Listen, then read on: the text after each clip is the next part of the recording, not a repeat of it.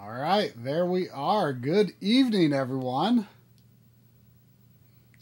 Yeah, hello to you too, my friend. How are you? Good. It was not that long ago you were on our stream, but in person, Right. of course. In person. Right now, I'm up in Canada. As you can see, well, actually, someone took the dirty dishes behind me. That's good. Like 2 minutes ago, there was lots of dirty dishes behind me because I just ate dinner because you asked me to join me only an hour or so ago. Well, a little bit early today. And I asked you like 8 hours ago. I took a nap. Try. The concept of time has left me and my body. Though the concept of gravity has taken over my body. Looking at my gut today. But yeah, how are you? Doing good. Doing good. It's gonna be fun, isn't it? Yeah, so I didn't have any particular ideas for the stream today, so Audi said, well, what about Bucky O'Hare on the NES? And I was like, well, yes. I don't have it, but why not? I do have it. I got that for my birthday. Yeah, so, okay, so we'll say I'm borrowing it from you. Yes. For the purposes you're not of this pirating this. this stream. I had my brother go to my room and like FedEx it over overnight to you. But yeah, Bucky O'Hare. I was a gigantic fan of the cartoon. Yeah, see, I never knew about. I mean, I didn't know anything about the existence of this at all until like hidden gem type videos started coming out. I didn't, the cartoon that is among the like, there's like that subset of cartoons that's like most people don't know or don't remember. It comes at the very end of that era. Yeah, yeah. Like for me, it was 87 Ninja Turtles until Street Sharks era. Yeah. It comes at the tail end of that, which I think is kind of the reason why it got canceled so quickly, because it's actually a fantastic show. Yeah, it's only one season, isn't it? It's only one season. Yeah. And I wanted that game so much for my birthday. My mother got it for me, and I played this basically my whole life. And PAL version, right? Yeah, the PALCOM version, because it was a PALCOM game. Being the European end of Konami. And I just kind of remember the first time I came to the US in 2002, 2003. I think at that time, what's that store called? Because Funkoland? Funkoland, yeah. Yeah, Funkoland was still around. And I remember just being perplexed by the fact that you could buy like used NES games. And I remember seeing Bucky O'Hare and kind of recommending it to my friends. And no one kind of cared. No one knew about it. They're just like, oh. And now, if you wanted to buy it, I think it's like $100, right? Oh, cartridge. It might be more than that by now. Yeah. Yeah. It is a pricey game. I wish I had it, but yeah, I mean, it looks awesome. I mean, Coury did a video on it many years ago. Called we did a series called Before and After, where like I did one that was like before Resident Evil, Sweet Home, and he did one that was before Treasure, Bucky O'Hare. So this is a lot of people kind of consider this the first Treasure game in a sense. It is the first like John and I have like this internal fight. It gets bloody sometimes. But I keep telling him that this is the first Treasure game. Like, had they left Konami yet when they started working on this? This is the game that put them together as a team and made them kind of a consensus come together and say like we should branch out and do something else because we work well together. But it's the same team that would go on in total to go make Treasure. So. I mean, it's not Treasure in name, but that's basically it. Yeah. So this is an extreme. If you're into Treasure, first of all, I'm not a huge Treasure fan. I know this shocks people when I say it, but I don't think Treasure's games generally don't grab me much. Like I don't don't like the gimmick so much, and I find that the games tend to hinge too much on specific gimmicks rather than like a well-balanced gameplay. But that's my opinion. But this game definitely has kind of like the beginnings of that, but it's still enough of a NES era game that you get enough of that classic gameplay. I like. I mean, I would say when you think of like Treasure, like the peak Treasure generation really was, I guess, 16-bit. And I would say I still prefer Konami's games of that generation more than Treasure's games. And really, they were kind of competing with each other for just like, you know, outdoing the other in terms of, you know, just how over the top they could be. But I would say I still prefer Konami's games over Treasure's. So do I. I mean, but I like Treasure. I like Treasure, and you know, I really like, you know, the Sin and Punishment games especially. Yeah, Sin and Punishment's good, but you know, the classic comparison for Treasure and Konami is Contra Hardcore. Yeah, and you know, between those Gunstar Heroes and Hardcore, I like Hardcore better. Absolutely. I mean, Gunstar Heroes is very good. One of Treasure's best for sure, but I do prefer Contra Hardcore. In fact, when I first played Contra Hardcore, it was so crazy that I was like, oh, this has to be done by the team that left Konami. But no, they'd already left.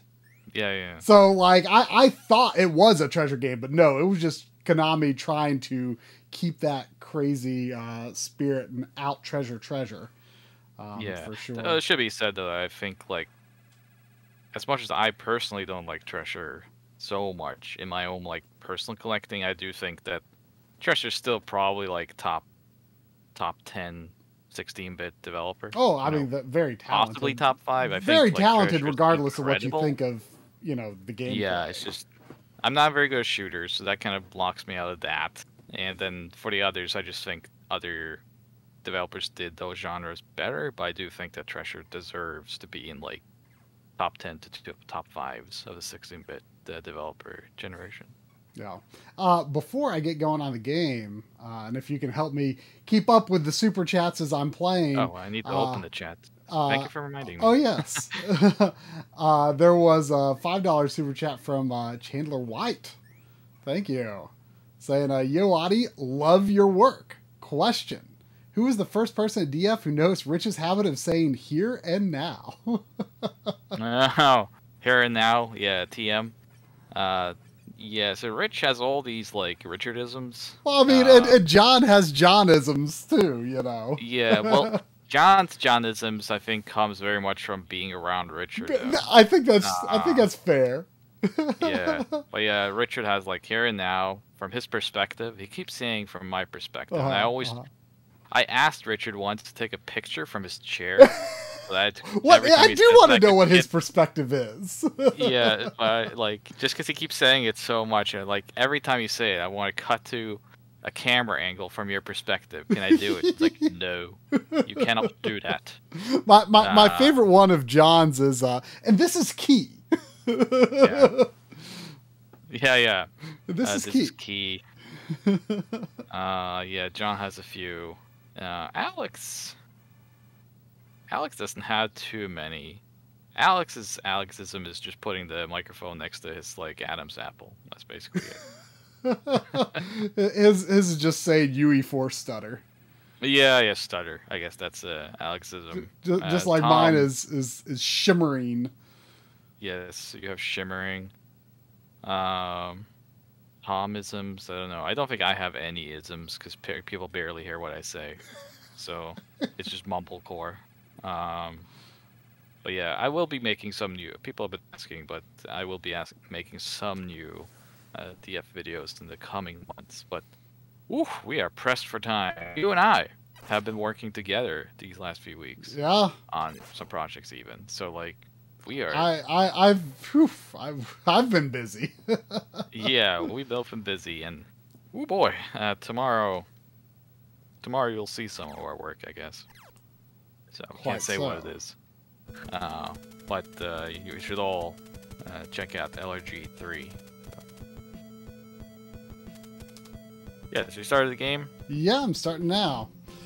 Yeah, so tell me about the Bucky O'Hare show. I mean, the bad guys are toads. Yeah, they're the toads. And then I've got Blinky, Deadeye, Jenny, and Willie.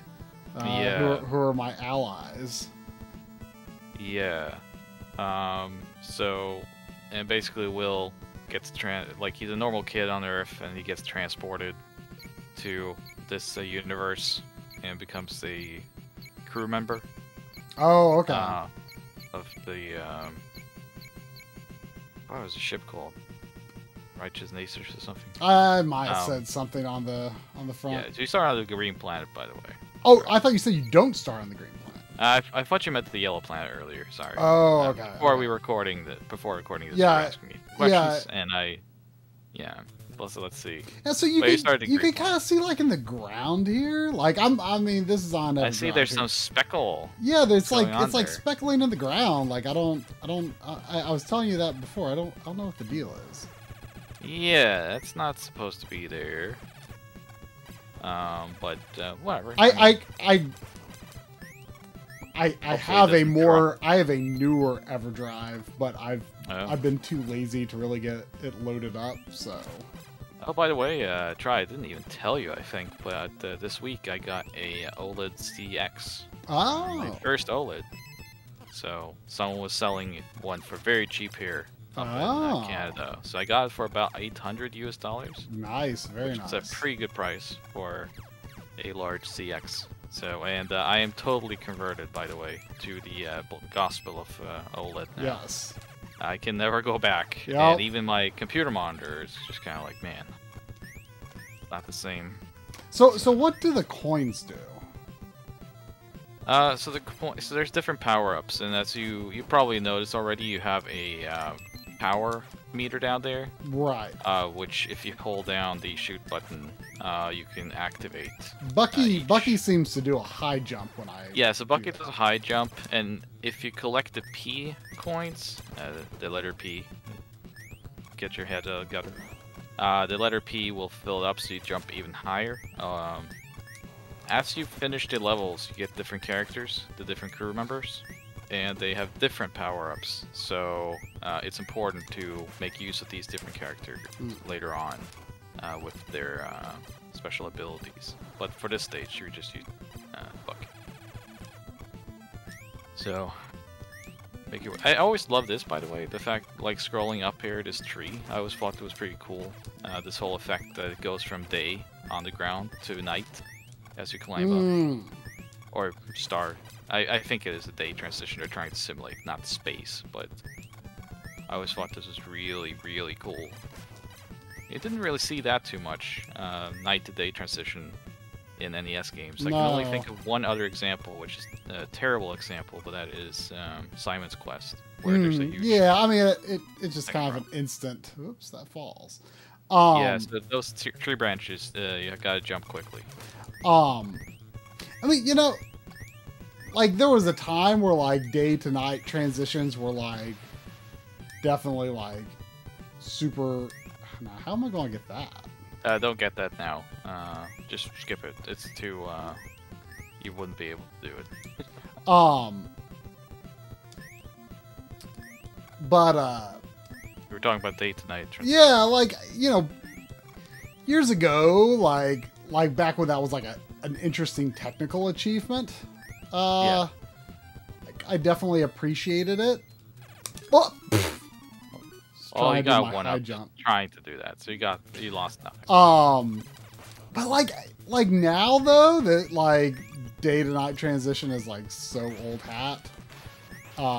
Yeah, I actually prefer like scripted day to night changes, because like the actual like day to night cycle is like so unnaturally short, and the fact that your character is then like running around at like nighttime to daytime to nighttime again without resting, like it kind of doesn't make sense. Make sure you jump, by the way.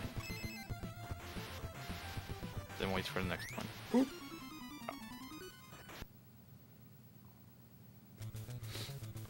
Does the game? It's a very difficult game, by the way, if you haven't noticed yet. I mean, it's not crazy brutal yet, but. Oh well, you haven't seen nothing yet. After it gives me a password, I might switch. Are we gonna write down password today? Well, why not? Yeah, I forget if it has infinite continues or not, but after it gives me a password, I might switch to the Mister, just because I feel like something's funny with the EverDrive here. Because just these speckles that I keep seeing in the ground, right? Yeah. How you moved? Or if I just die out before I even get a password. Yeah. Oh, let me open the chat again. Let's see if there was any other questions here. Someone was asking me what my favorite vehicle is. Like vehicle as in like in general, like transportation vehicle, or are they just trying to make? Are they just trying to make Audi jokes? I think they're trying to make me say that. So I used to drive an Audi Quattro. And they're very good cars, very dependable. So I do not. My nickname is based on a car brand I do not mind. So. I mean, you know, aside from the fact that people do associate, you know, Audi with the car brand, I mean, your name is just like such great branding, really. I know, right? Because I mean, it's because no one else is just called Audi. It's 4 letters. Yeah, isn't that strange? You'd think that other people would have like picked that name. I mean, I don't know. I don't hear anyone else going by like Subaru. Yeah, that's probably true. Volkswagen. No. Yeah, no one goes by car names. Like people go by things from video games. But yeah. Honda. I know a couple of Hondas. Yeah, but they're in Japan, obviously. You gotta be careful here when you jump, by the way, because those lasers will stop your trajectory. You get hit. Yeah, this is... But look at how much stuff is on the screen, by the way. Yeah, and it's scrolling so smoothly. Yeah. It's absolutely incredible. It has slight parallax scrolling. If you didn't notice. Yeah, so this guy got to shoot in the back, so watch out for his his rock. Just go very close to him, and then jump over him after you froze that stuff. Yeah. Shoot him like a madman in the back. He's a very easy boss once you get down the systems. That's kind of the thing about the bosses in this game. I find most of the bosses very easy, whereas the stage design is nuts. It gets way worse than anything you see. I don't know how much of a button masher you are, but if you go close to him and just mash that button, you'll kill him in no time. There you go. God damn. I'm definitely having trouble actually jumping over him, though. Yeah, I think a normal jump will do the trick, actually. You don't need to do the super jump. A well-timed normal jump should do it. Or just... Well, as you can clearly see, you can play absolutely terribly and still kill him. And still do it. I mean, you did well. That's the first stage, and we are saving Blinky. And the thing about this, so you can select stage. You'd think there's a bit of a Mega Man thing going on here. But if you pick a stage where you don't have the right character to make your way through, you won't get anywhere. So it's a bit strange. They could have just left it linear, really, but... Okay, so we got a password.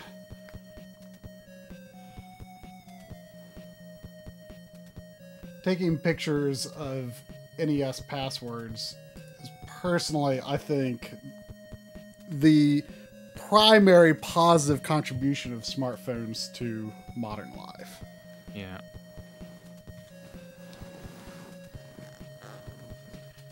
Yeah, I just so happen to have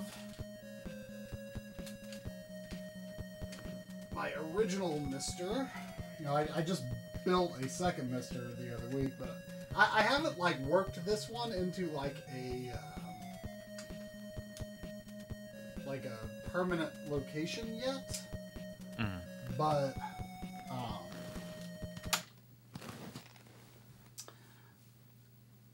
it does Pac-Man had a cartoon. Pac-Man had several cartoons, I think. It was the 80s one, which is like Pac-Land. I know this is going to be weird, but I'm going to be capturing it via the Retro Tank just because that's what's already hooked up, and that's what we're doing. Chris Walsh is asking if I moved to the U.S. I have not moved to the U.S. yet. but we are working on the process, so eventually I will be making my way over.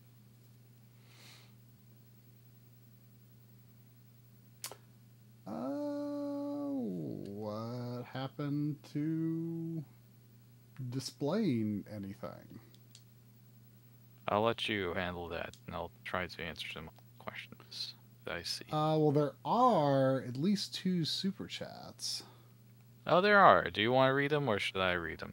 Well, you might not. Since you were born. You might not understand the context of this first one here. There was $5 from Britt McLean saying, is Bucky O'Hare a hidden gem, or is it slapping on the sly?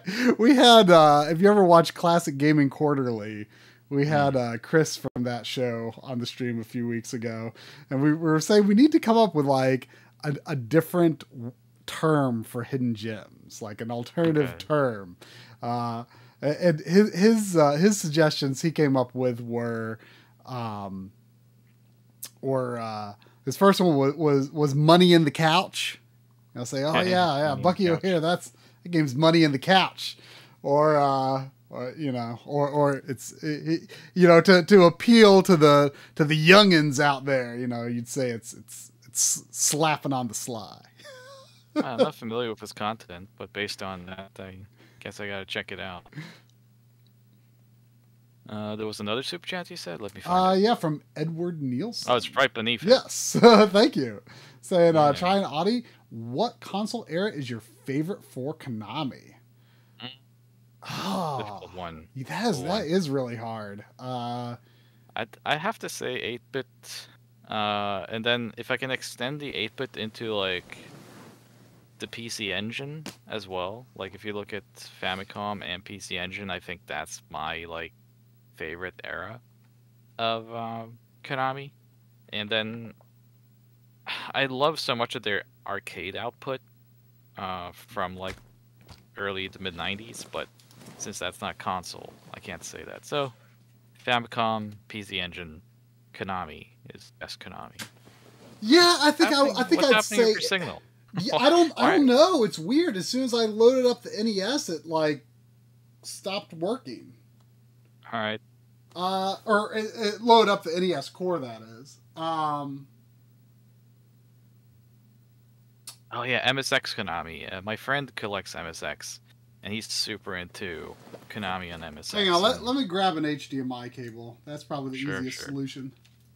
Yeah, I love Konami MSX, like SD Snatcher, Metal Gear, Treasure of Usa's. There's so many good Konami games on MSX that are forgotten. I mean, I don't...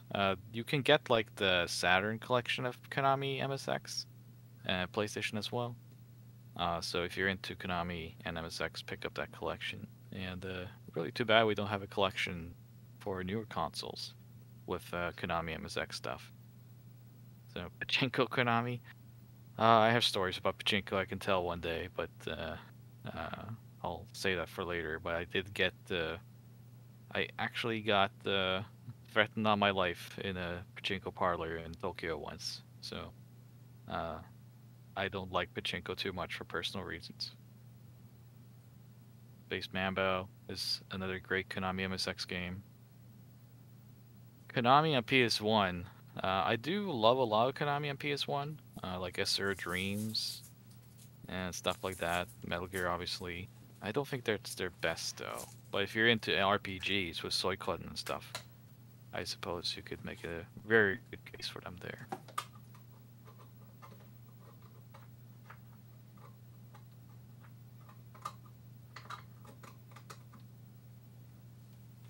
Yep, the main event.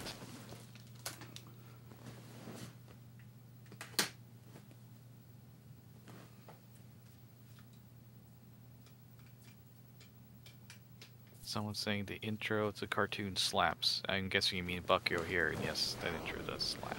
I don't know what slap means. I'm assuming it's a good thing. So yes, I have generally heard the youngins use the term slap in terms of like music, like that tune slaps. Apparently, I always used to make fun of people that couldn't keep up with the times. Like, you know, when I was a kid, you know, stuff we said. In the last 10 years, like, language has evolved in such a way that I can't keep up. So I've become what used to make fun of. I mean, I was never good with the slang of my time. Like, I like retroactively as a child of the 80s and 90s enjoy, like, you know, the stereotypical, like, 80s isms, like radical and stuff like that. But I never said it when I was a kid. No. I don't know if anyone, like, outside of California?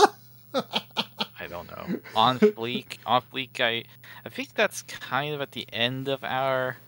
That was like when we were in our mid-20s now? On Fleek?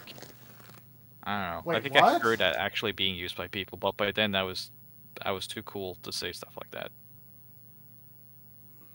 Oh, people are saying you're too loud, which I think is just you. I mean, that's just quiet, normal. which is also just me. Yeah. That's how the stream is gonna work out, people. Yeah. I talk very low. Yeah. Because I was born a quiet person. I mean, is that just Norwegians in general? Yeah, actually, that is very much a cultural thing. It is very much kind of frowned upon to be loud where I'm from, especially in the region I'm from. So it's been very hard for me to adjust to this glamorous life of fame and infamy on the internet. So, yeah. I have been thinking of getting just like a voice box, you know, the kind of thing you just put to your throat, and like just talk through that and like be done with it. I actually ended up when we shot the pickups video. Oh God, yeah, tell them about that. I set up like 3 redundant audio recording methods because I had, given our vastly different levels of volume. Yeah, see, in this demo, the ground's not sparkling. I don't know if the EverDrive is glitched with that mapper, or if it was just a bad connection with my system, or if the newer EverDrive would fix it. I've just been too lazy about actually like getting the EverDrives. Coury loves setting up that kind of stuff, and I'm like so. I also love it. Actually, I've talked to Coury several times about stuff like that, and I love to set up, you know, things in order and alphabetize and update and all that stuff. Oh, John also does not like it. So, like every time I'm going down to John's place, he's like, "Oh, could you like do this and that and this and that and just bring it down on an SD card?" I know. Yes, like I almost asked Coury to bring some, like, can you just bring some like ODEs, flat like SD cards, like set up. Mine to your place. I could have given you mine. Mine are better than Coury's. What planet is next? Oh, I also need to change my... You go to Blue Planet next. Audio input so I can actually hear this. Alright. You should get this. Yes, thank you for remembering that. You should get this. You should get this. Coury will literally float around you like a specter, especially Try. It's this like quick shelf grab. Yeah. It's this quick shelf grab and then like flip. He's like got it. He's like got it down to like this like muscle memory motion. It's just like. Oh, it's like a marionette, basically. Yeah. It's just like, like you are joking. This is not us, like, making this up or embellishing on it. That's literally how he was at the LRG store. I would walk around with you two a few times, or just like walk up to you, and he was right behind you. He's like, "Oh, you should get this. You should get this." Yeah, I was telling our friend Drumble this, and he said, "Yeah, if Coury had if there was a pull string doll Coury, that would be one of the lines. Yeah. You should get this. A pull string? Hey, that's a good marketing idea. Should look into the production of that." There was a $5 super chat from Robert Carlson, which is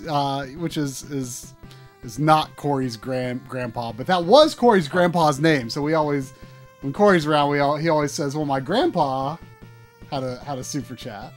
Yeah. He says, I watch these streams for the analysis of newfangled slang. I don't know how much you'll really find here. Okay, what level's next? Blue.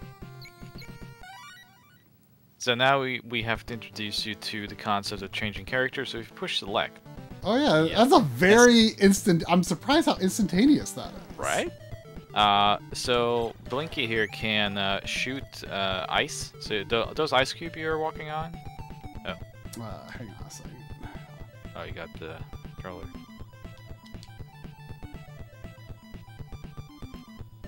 Press the FTS button.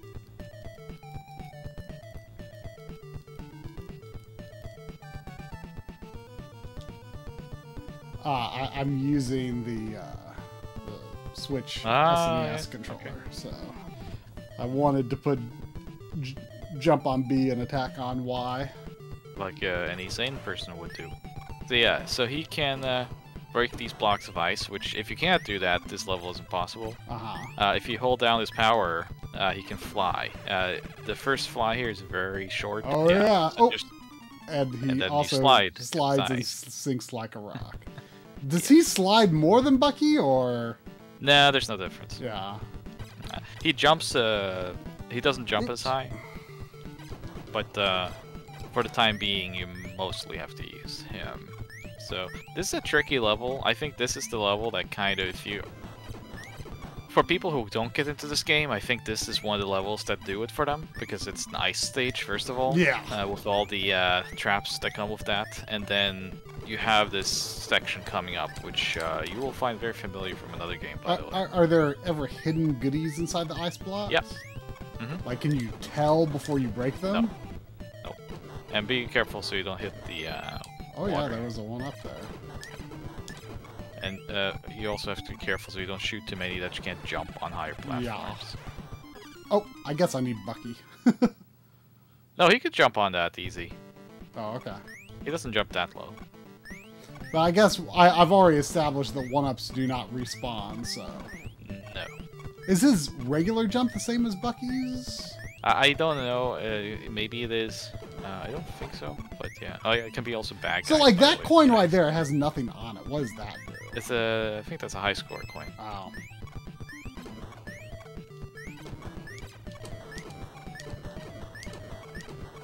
Yeah, this stage gets kind of insane. Actually, all these stages in this game gets sort of insane, but this one... Yeah, I'm not gonna say anything. I want you to see it. I want you to experience it. But together we'll beat it. I'll check out the chat while you make your way through the ice here. You and John did a stream. Was it last week or the week before? Yeah. So we, John and I did a stream last week for Final Vendetta, which is that new beat 'em up from Bitmap Bureau. The people from who did Center Crisis, which is a very good game. Check it out. Yeah. And they have a new beat 'em up coming out called Final Vendetta, which is basically a Neo I didn't realize Geo it wasn't brawler. out yet. It's not out yet. It's coming out on the 17th of this month, I think, or 15th? 15th or 17th. Yeah, so we were playing that. It's a very cool game. And they are releasing it on Neo Geo as well. And Man, we got a little Battletoads action here. yeah, I was waiting for you to notice. This is very Battletoads, and they can kill you. So I was waiting for that to happen as well. So this is a very tricky part, by the way, because you have to kind of... There's certain parts where you shouldn't break the ice and stuff, but I'll let you kind of figure this out. But yeah, so... Does he have a tail? No, they do not have a tail. So that is not so Battletoads. Yes. So yeah, you kind of got her here. Well, you can try to fly underneath. Oh, I guess you could, maybe, yeah. But yeah, or you can be fast enough to get under. But yeah, this is the tricky part. You probably will need a few tries. No pun intended. Oh, I see. There's actually two of them there. Yeah. So yeah, Final Vendetta. But they did reveal in that stream that John and I did voices for that game. So some of the bad guys in Final Vendetta is played by me and John. Are you just like the Y signals or whatever, or are you like bosses? So we're just some of the baddies, like just some of the generic thugs, because we didn't want to like hog the spotlight, so to speak. So as you beat up people in Final Vendetta, you can maybe tell who is me and who is John if you listen closely. So yeah, if you pick up Final Vendetta, check that out. It's a cool game. Do you say things appropriate to yourselves, or? No, it's mostly like small like threats towards the player, or like just you know, being beaten up. It was very interesting recording it, because you just have to record all these various grunts of being hit hard, being hit light. You were just dying, able to do that with your microphones falling. at home. Yeah. So I'm noticing that funny. there's like a permanent checkpoint here. Yeah. Like I don't really. Oh yeah. Seem to have to worry about it.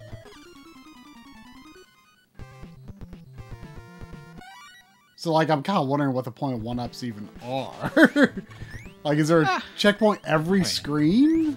No, there's not a checkpoint every screen, as far as I remember. Man, this, like... I wonder if you can jump over the top of his tail, but that's not how you're supposed to. This is pretty But tough. yeah, you can do it that way. If you just do it a little bit slower, you should be able to land. And... Or now. I'm going to try the hover method again. Yeah, do the hover method again. Almost.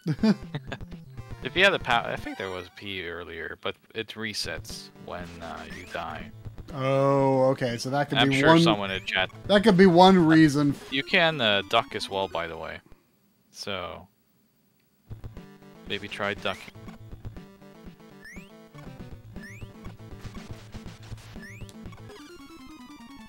Oh, okay. I think I have it figured out actually.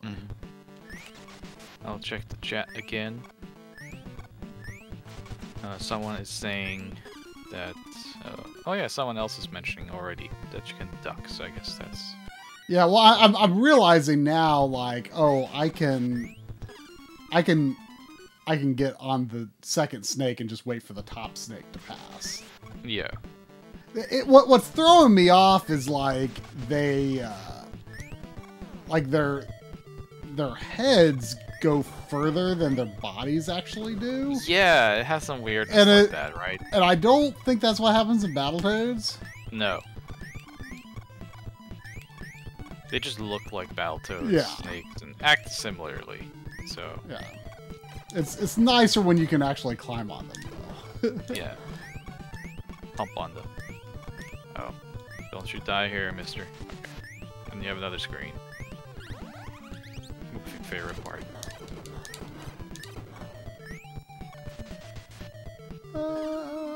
Oh, see? So there you gotta be quick. Yeah. Yeah, so this is the checkpoint. I don't know if it's a permanent checkpoint like the previous one was, though. Might be. There you go. Whoa! It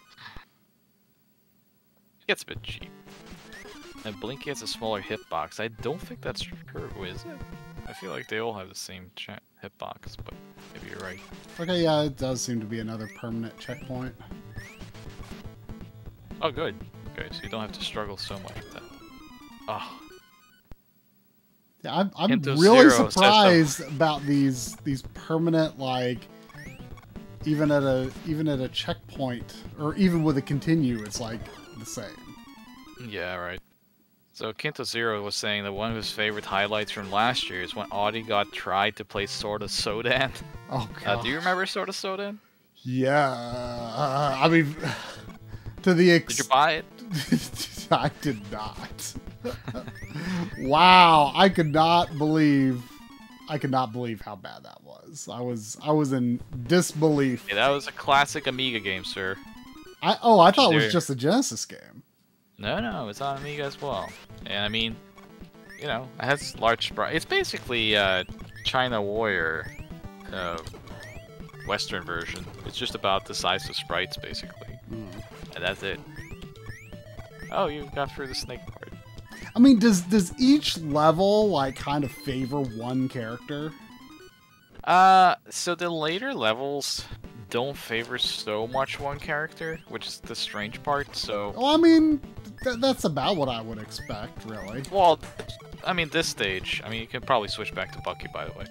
Yeah, it looks like I mean, this that's stage... necessary, actually. Yeah. Maybe. Bucky can shoot up and down, by the way, as well. Oh. There's... Yeah, so if you jump and push down, shoot, he shoots downwards, which will be useful later. At least when he's on the ice, I don't know if this would be on non-icy surfaces, but there's a delay of aiming up. Oh, is there? Yeah, like... This if things weren't crazy part. right now, I'd show you, but... Yeah, Yeah. like, I'm So, when I'm yeah, sliding around, I'm trying to aim up, and I can't. I assume I can't shoot those ships anyway. No, but you can watch out for those boulders. So basically, at the end, you're not gonna have much to stand on. Yeah. This feels very much like a treasure kind of.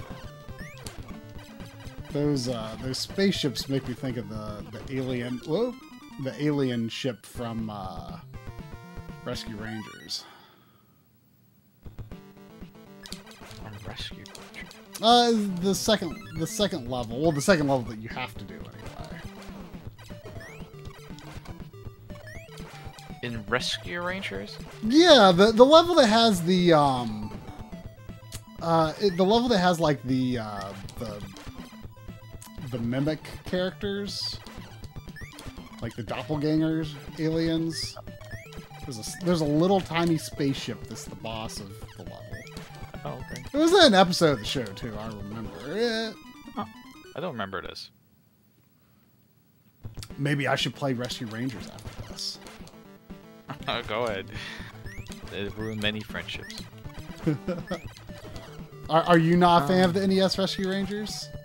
I played the first one quite a bit when I was a kid with my friends. I was not super into the cartoon. Oh, see, I was liked- huge into it. I like the theme song just fine. I watched DuckTales a lot more, and I wasn't much into Darkwing Duck, but I did love the NES game, the Darkwing Duck. I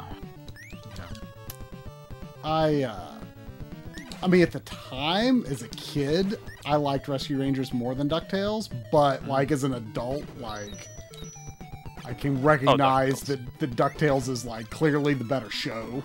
Yeah.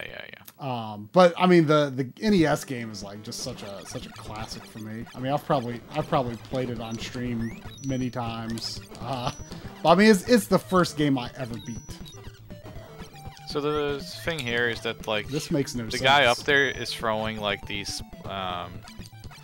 bombs, I guess, or whatever, spike balls. Yeah. If those hit the ground, it will open up a path. So you have to shoot those ice blocks for him to throw it on the I floor. see. Just keep shooting it like that. There we go. There you go. This is strange. Yeah. If you can kill those green guys with Bucky, maybe. No, I tried. Okay. I mean, they seem to be part of the level progression, so I guess it kind of makes sense. So, do I have to, like, crouch and slide? No. He has to open up too. Oh, okay. Yeah. I see. There you go. That's a neat little trick, though. I think that's a cool little thing. Watch out for the spikes under the platforms, by the way. Yeah, it's a little hard to avoid, but yeah. Yeah, people are saying that they actually did buy Sword of Sodan on Genesis, and I'm so sorry. The amazing You mean thing like back in the about that day, game- or Yeah, back in the day. based on? Okay, I was gonna say based on us playing today it. today it's an interesting artifact, and what's amazing about that game is that it got a Japanese release. John has it. Oh And wow! I'm just like, how? Yeah, I guess EA did have. At the time, EA had a Japanese publishing branch. You're supposed to go to the right there, by the way. Do I want that spiky thing to fall? I don't think so. I don't see what. Yeah. They kill you, so it gets very Mega Man-y. Yeah, I wasn't sure if it might open up a way or something. Yeah. Man, what was it that I played something recently? I can't think of what it was. Where I was like, oh, what was it? You played something recently? And I was like, oh, this is like clearly by the developers of Bioforce 8. Oh, Nosferatu? No. I mean, I can't recall if I actually looked up if it was from the developers of Bioforce 8. Beta? I played something where like the character's movement seemed very similar. Similar. Yeah, like the character's movement looked very similar to Bioforce 8. What system was it? Gosh, was it NES? I can't. Go all the way to the right. I can't remember. Whew, that was tough. Gosh, I swear I played something where it's like, oh, this seems suspiciously a lot like Bioforce 8. Gosh, I can't think of what it was. Yeah, it's I can't remember. Try to remember, and I'll probably know when you say it. But spikes on the ceiling. It might have been like a ROM hack or something. Gosh, I can't remember what it was. Did you play on stream, you said? No, I can't remember if it was on a stream or... I'm totally blanking on what it could have been.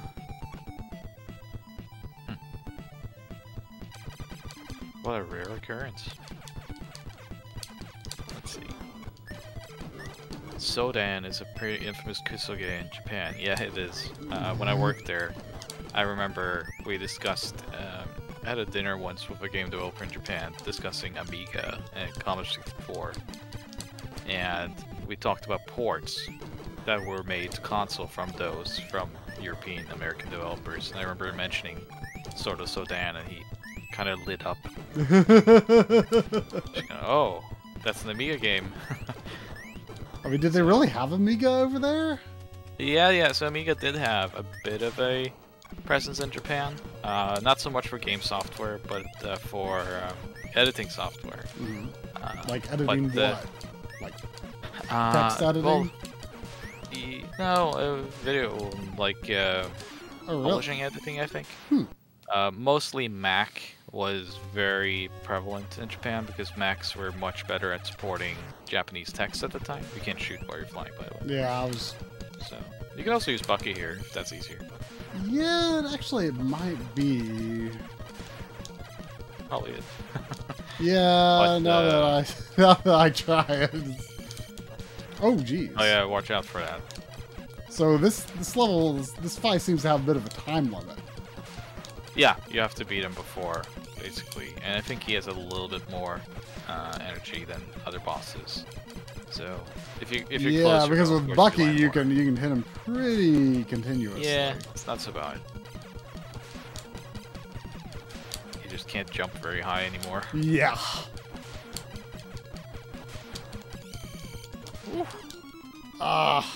Yeah, just go closer to him and like bang on that button. It doesn't really seem though like you're super limited by number of bullets on screen. No. I assume you can avoid getting frozen in the ice, but... Yeah, you just have to jump. Yeah. He does not have a pattern. I think it's every 4th jump or something. Oh, okay. Yeah, like that. So... Not too bad, not too bad. It might be every 6th. Yeah, I think it's every 6th. Okay. Every boss has a pattern, so it's one of those games. There's very little randomness to the game, actually. I don't know if there's any kind of RNG in the game whatsoever, any element. So. Whew, man! Whew, my thumb! See, it's good design, right? Because you pick up the stuff after like dying a couple times.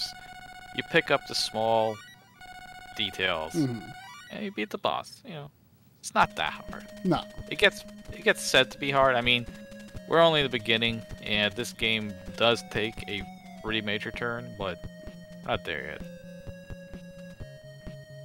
Beam Blaster and Toad Turbo Ball. Which character is this? Jenny? Okay. What plant is next? I'd just go red. Oh, so I kind of have a choice now? I mean, yeah, you can choose either, but I would go red. Okay, so... Oh. So she has her power-up is kind of interesting, because it's, you can control that ball, and the more power you have, you know, you can kind of have it hover. Yeah. For speedrunners, that's kind of the weapon that makes the difference, because on bosses and stuff, when you have a fully powered Jenny, you can kind of obliterate those bosses just in like, a second. Just like hold the ball hover inside them? Yeah. It's hard to control it, because it has physics, so, like, it doesn't just, like, stop on the dime. But, yeah, it's a neat weapon. I mean, she seems like equally as good. I guess the height of her shot is a little different. Also, it's pretty weak compared to Bucky's shot. Yeah. I think she has the weakest attack in terms of, like, regular projectile. So is the little robot guy, is he the only one that actually actually has like a power that changes where you can progress? No. Deadeye, the one you're saving here, has a also power up that kind of goes into that. I love how they're doing this fake parallax here, because you feel like the part that is actually not line scrolling, the part that's like, you know, the red and blue lines that like actually intersect with the plane that you are on, like you feel like that's moving with the background, but it's actually not. Like that is really effective. Yeah, it's such an awesome technical showpiece, this game. I love so much about this game. We haven't even talked about the music. I mean, I don't know how much people can hear the music as we're talking. It's probably on... I see some decent levels on in OBS there. Okay. Because the music is one of the absolute best soundtracks on NES. Like, bar none, it's one of the best soundtracks. I mean, that's basically every Konami game, so it's to be expected. Yeah, but I think this actually stands toe-to-toe with, like, the best of Konami. So, like, this is, to me, a classic Konami soundtrack that just, because of the generally low sales numbers and just kind of obscurity of it all, I don't think gets enough credit. So, look who composed it. I think it's Sumiyama Tomoko, who was at Konami at the time. She did like Esper Dream and stuff as well. I think that's the composer of this. I might be wrong, but if it is, yeah, she did pretty good stuff, and then not so much more for Konami. So someone called Rob Young in the chat, by the way, is saying that micro LED is not successor to OLED. I mean, I don't know if this is like a discussion you've been having or not, but he says so. I mean, Mario is not a successor to OLED. QD OLED from Samsung displays is a successor to the precursor we've seen from LG, which is WRGB. I mean, I don't, you know, everyone has seemed to believe like, oh yeah, it's going to be, you know, micro OLED is going to be the successor. But the thing is, I don't know if like it's really at all guaranteed that they ever will even be able to shrink it down like in size and cost. Like I don't think it's a given for sure. Also, I saw that we have a Yo-Yo Yoshio, which I'm going to have to log into a different screen to catch his. Oh, long-time viewer. Yes. Of like every channel. He is a regular on the DFs. Yeah, hang on a second. Let me Let me log in where I can catch the ones that fly under the radar. Yes, a rabid rodent. Composer only did a handful of games, kind of disappeared. So if it's Sumiyama, I'm pretty sure it is Sumiyama. She was she did a few albums after that's not game related, and she's.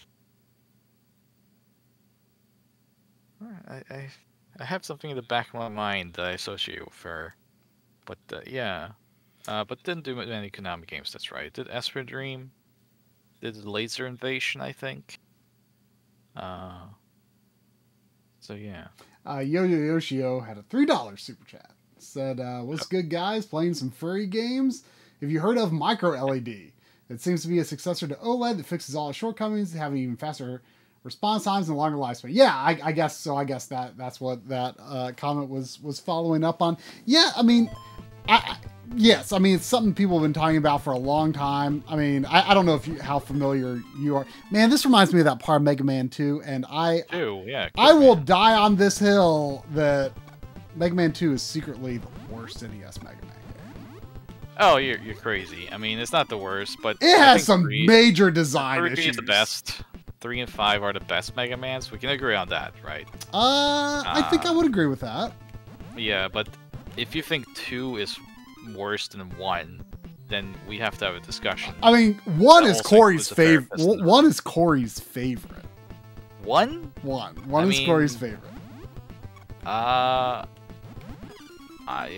have to respect it because I love Corey and it's a good friend of mine. But like, 1 is like, it's hard to go back to for me. Even musically, it's hard for me to go back. Yeah, the music is not quite as good. That was Matsumai, right? Yeah.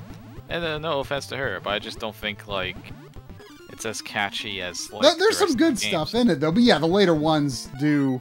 It's actually amazing to me that I think every NES Mega Man had a different lead composer because like they are pretty consistent in their awesomeness, but just like so.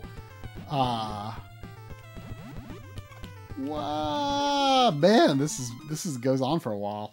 But yeah, like Mega Man 2, like it's got like so many things that if you just don't have the game memorized,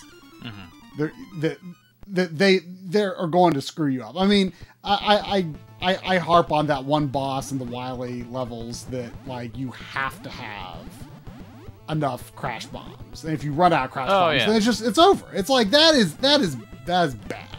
That's not good. That is bad. But imbalance is kind of like something that's in almost all the Mega Man NES games. Just like in one area, you gotta find Mega Man 2, like it has more like inconsistencies with, in terms of like enemy weaknesses and like requiring weaknesses and things like that. Like there are, I think maybe some Wily forms in some later game that maybe requires a certain thing, but it's not as brutal or as like tight of a requirement as some of the stuff in Mega Man 2. Like it's just. All right. Well, let's focus on this room because I can tell that like you need to memorize. Yeah. And I'll read people's comments about Mega Man games because I'm sure everyone's like hating on us for saying. Well, I didn't say 2 was the worst. That was all you. I do not think 2 is that bad. Oh, you did it in the first try here. See, you just need to concentrate. That's all it is. No, I think the 1 is the one I have. Well, no pun intended again. 1 I had trouble going back to, but I do enjoy it. I actually liked 1 like. When I started going back to it and replaying it, I did not think that highly of it the first time. By the way, that flame there, that flame try, very Gradius. Yeah, it's very Salamander, isn't it? Yes. But yeah, I would say I felt similarly the first time I played through it, but then when I went back to it, I was like, you know what? Like this isn't as brutal as it was in my head. Like it's no, but I just don't think it's. Yeah, I don't know. I think the level design leaves a lot to be desired in 1. Just not 2. I'm just not fond of it. I like Powered Up, and I'm Oh really yeah, sad that game about is amazing. You know, they had plans of remaking all the NES games in Powered Up style, and they just didn't do it because of the sales. Ugh, It's a that's shame. That is a shame. That game was one of the most charming games in existence. And then imagine, because then we probably could have had like HD remasters of those versions alongside the Legacy Collection. You know, could have the best of both worlds, because those were like 2.5D remakes done right, I think. Oh like, yeah, it's among the best like remakes of NES era games.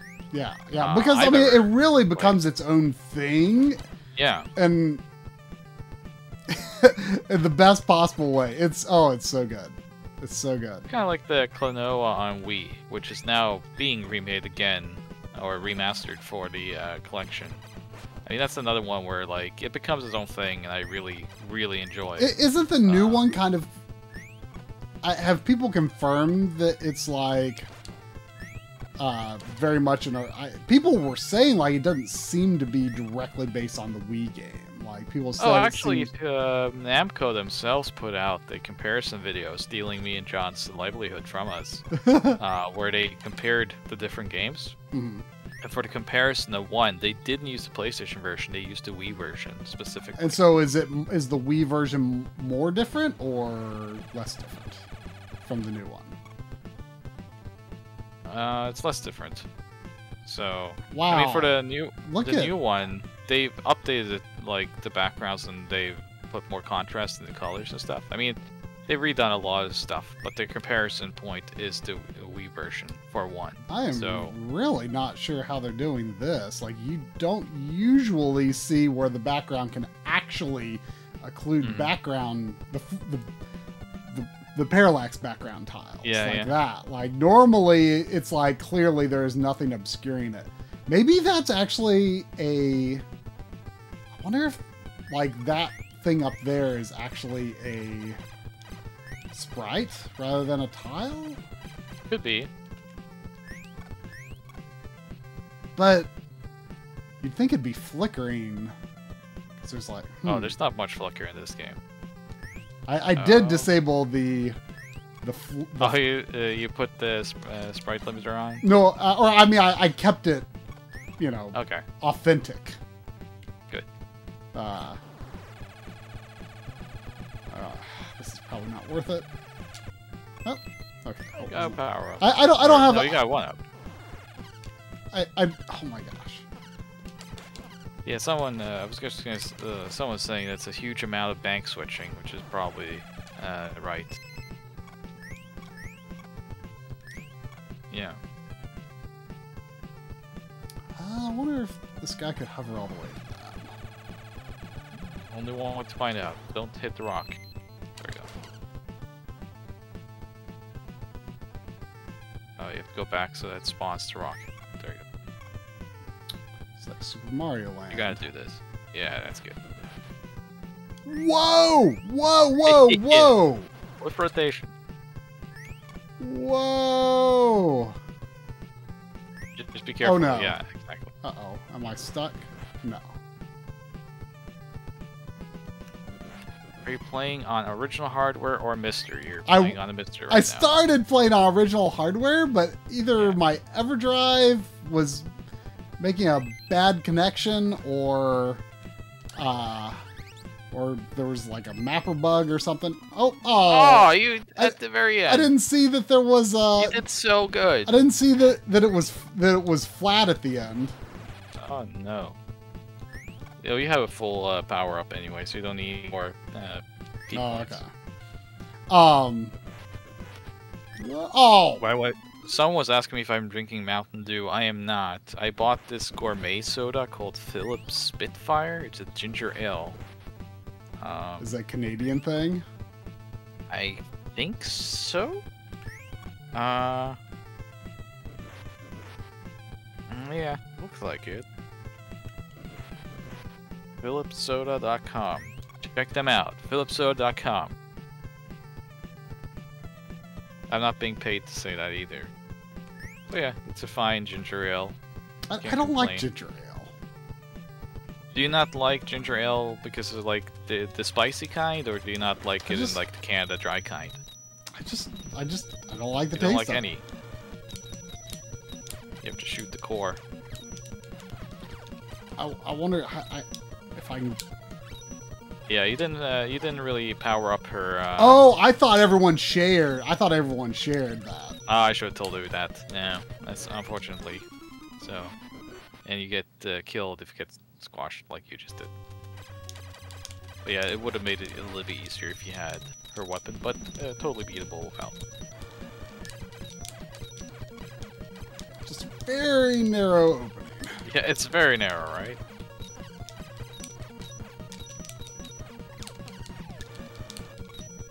Alright, make sure to jump now. Oh, it goes the other way too. Man, without the power up, that might be tough to jump over. Yeah, you just have to do like 2 of them in a row. People are now talking about ginger ale in the chat. I'm sorry, but yeah, ginger ale is Aeronautical's favorite soda. People like strong ginger ale. I'm fine with strong ginger ale. I do enjoy a good Canada Dry though. I don't really drink so much soda, but yeah, I prefer like ginger ale if I have to. I wonder if I could have easily finished that before he even did the roll, because it only took 1 shot after he came back out. More of a Sprite person. Man, I tried. I mean, it was a fountain drink, so I don't know, but I tried Sprite Zero on a whim the other day, and it was disgusting. Oh, you didn't like that? Yeah. You were trying that space cola. Oh yeah. It was not good. Yeah, it didn't like. It was. Have you seen? If you go online, you can order Pixel Cola. Okay. Like Pixel flavored cola. I don't know what that means, but if you go on Coca-Cola.com, I guess, or whatever, you can buy like 4 cans of Pixel Cola. You can't buy it in stores? No, it's not in stores. It's only online, from as far as I can tell. Yeah, Coury said he tried the space or galaxy or whatever. I don't know what space tastes like, Yeah. other than like what that tastes like. Yeah, I mean, Coury said he tried it too, and it was not good. It's not good. Yeah. It is not good. Yeah. Like, I have this weird superstition when it comes to soda, where I think, like, dark, like, colas and stuff are worse for you than clear sodas. And that's not true at all. They're all equally bad for you. Yeah, I prefer to drink things I can see through. I can understand where that comes from. Yeah. I don't know where it comes from. I don't know who gave me this idea. But yeah, I suspect though that the problem with that Sprite Zero was actually it needed to be the tap was bad? Yeah, like it was just yeah, it was probably. not. I suspect because it tasted almost like seltzer water, which I hate. Yeah. I'm not a big fan of seltzer water either. It's too salty. Oh, I mean, it's like I never really thought of it as salty. Maybe that's part of it. Like I just don't like it. I've always thought of it in terms of it's just like it is. It's like water but carbonated with no flavor. And you know what I really hate though, which always brings people into a pissing match with me, is Dr. Pepper. I hate Dr. Pepper. I think Dr. Pepper is one of the most vile, disgusting creations. I mean, it is. I would say I would suspect most people like Dr. Pepper, but it is divisive. My mom doesn't like Dr. Pepper. Oh, it is so disgusting. I love Dr. Pepper. But you said that space flavored Coke tasted like Dr. Pepper. It did not taste like Dr. Pepper. It tastes like it has like this weird like cinnamon cherry kind of thing to it. I mean, Dr. Pepper does have a cherry-ish taste, yes. And I like. You like Cheerwine? Cheerwine is good, but I cannot stand Dr. Pepper. I love Dr. Pepper. Most people do, and I can't sanction that buffoonery. Is it as common in Norway as it is elsewhere? Like, got Dr. Pepper, yeah. I mean, my Dr. Pepper probably has the best name, like the best like bootleg versions. Dr. Pibb. Yeah, well, there's Mr. Pibb. I mean, I'm not saying like the best flavor. Mystery. It's not a doctor. Yeah. It's Mr. Pibb. There's Dr. Like a lot of it is just like the local like the local grocery store brand variants. So like around here there's Dr. Perky. Oh, Dr. Perky. Okay. I've seen like Dr. Thunder. I remember there was a really good one that a friend had in college. You have to ride the meteors. They're hard to jump on. Yeah. By the way, I saw someone mention in the chat that you haven't really powered up the other characters. This is true. You need to power up Jenny and Deadeye. Oh. Because they do not share. So yeah. Yeah, I keep. When you see Peace, just I keep forgetting to do that. There will be times later. But like you say, you lose it when you game over anyway. The game is pretty generous with 1-ups, though. Yeah, I forget. Do you lose it? Someone in the chat probably knows better than me at this point. Yeah, I don't know. I really like this stage though. There's a lot of different gimmicks in this stage, but I think they're pretty interesting. Like climbing the spaceships to traverse this part with the meteors. It's hard to predict, but I really like the idea that they put in here. Her shot actually kills those toads in one hit, which I think because they're the weakest enemy in the game. Yeah, but like I don't think that the robot. I don't think actually. I haven't tried this guy. Oh, this guy has a spread shot. Yep. So his power up is that he can climb on walls while he's blinking, which is not useful on this stage whatsoever. It's actually the least used power up in the whole game. There we go. I got a good meteor. I got another good meteor. I keep feeling like they're gonna hurt me, but they don't. Yeah, right. Or even when you get to the top of the screen, they don't hurt you. No. You get to the bottom, though. I'm kind of getting flashbacks to one of the last bosses in ActRaiser 2, which I played through a few months ago. Well, scrolling. Well, there was like a bunch of rocks and wow, there's like nothing happening here. What? Yeah. Oh, the until end, then. Slow down, then you have to jump. Until then, yeah. Yeah. Yeah,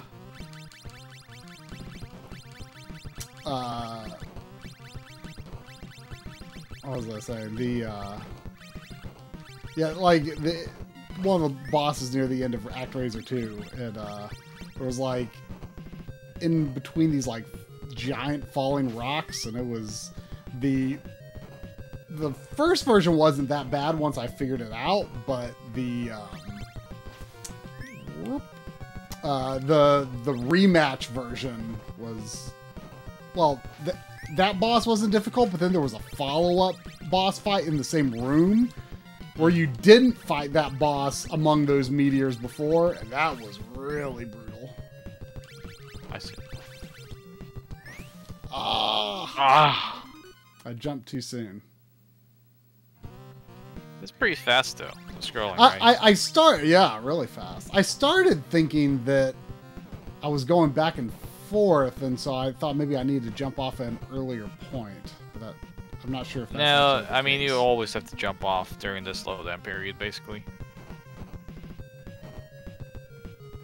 So they do give you like a second to jump. The levels are surprisingly long. Which, Yeah, they get. I mean, these are the planets. You'll see soon what happens, but like, you're at the end of this one now, though, so it's not much longer. This is the longest stage, though, I think, of the planet.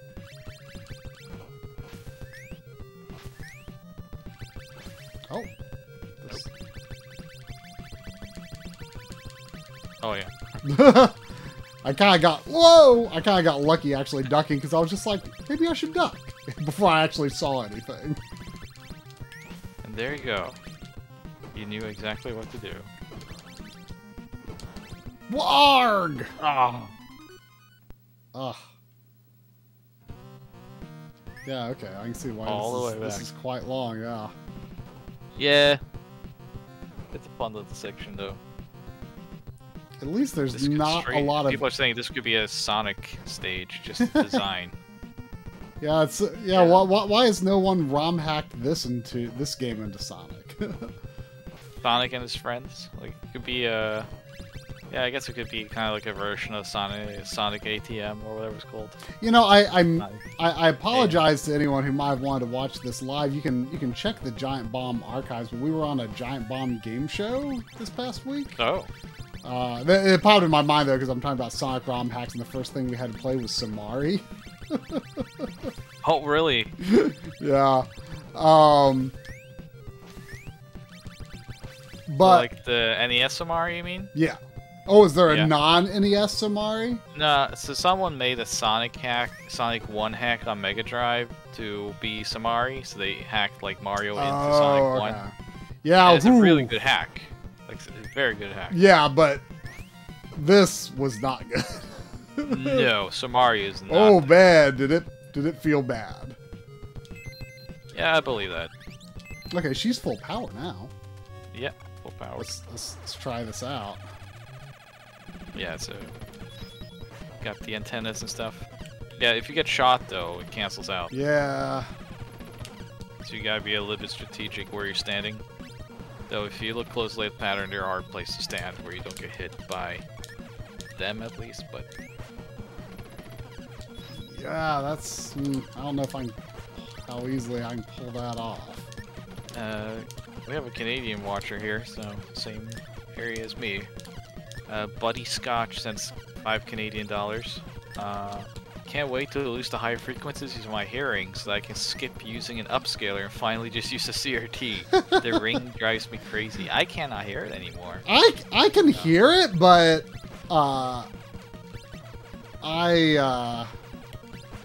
I'm going to do this, I should probably use Bucky since he's stronger, supposedly. Oh, that first one blew up. I mean, I can hear it, but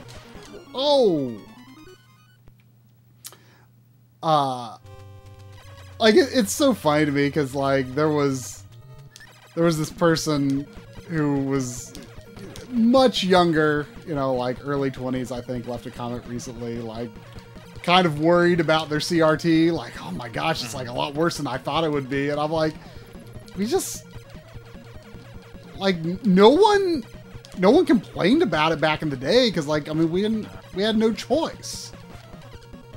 Yeah, I remember my TV in my child bedroom, like had small CRT there, obviously, and like it rang like crazy. I remember. Yeah. Just like high pitched, and that was just how it was. So. Yeah, I back in the day, I used. Oh, watch out for laser. Oh, yeah. I see. After the first thing is gone, he does quite different attacks. Mm-hmm. I used to think that like I don't know if I would say superpower, but like I thought I almost like had like a sixth sense that like a CRT was on. Yeah. Like Of course, we didn't call them CRTs back then; they were just TVs. But like in the classroom, for example, like if you had a TV in the classroom, and like the teacher, not being technically inclined, would leave it on, and but like the screen was black, so they didn't know that it was still on. And I would just be like, I'd be like staring at the TV. I'm just like, I know that TV is on. It was because of the high pitch. And I was just like, I just like never really thought about like why I had this sense that the TV was on. I was like, I know that TV is on, but there's nothing on it. But I know it's on. And I was like, does no one else know this? Am I the only one who knows this? Then I'm sure they could all hear it too, but they just like, I'm probably the only person that actually thought about it. Right.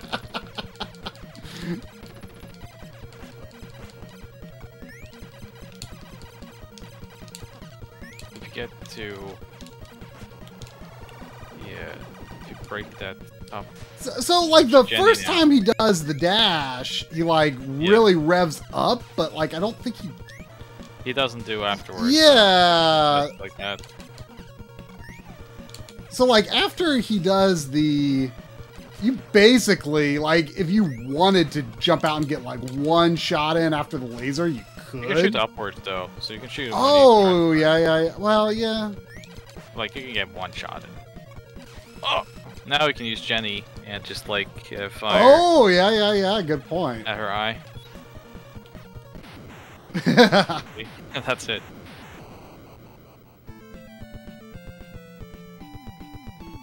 Shara says I can tell CRT is on because the hairs on my arm raise when I'm near one, like like a spidey sense. That was a super chat from Mike Cherry. Great, my mind just cleared away the opening to the cartoon.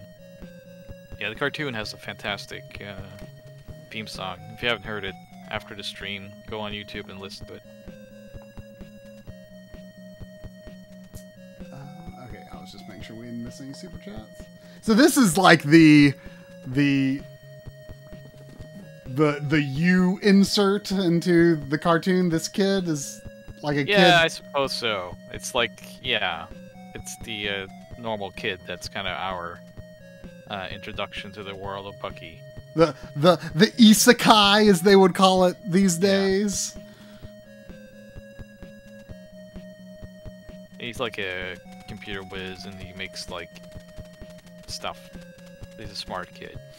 Have you ever seen, like, this just randomly popped in my head for no reason other than talking about cartoons. On our backloggery streams, we've got like a bunch of. I don't think this is available for YouTube yet, but I think it might come eventually. But there's this program called Mix It Up where you can make like all sorts of like really fancy like stream alerts, like when people do certain things in the chat or push a certain button on Twitch, you can do something on the stream.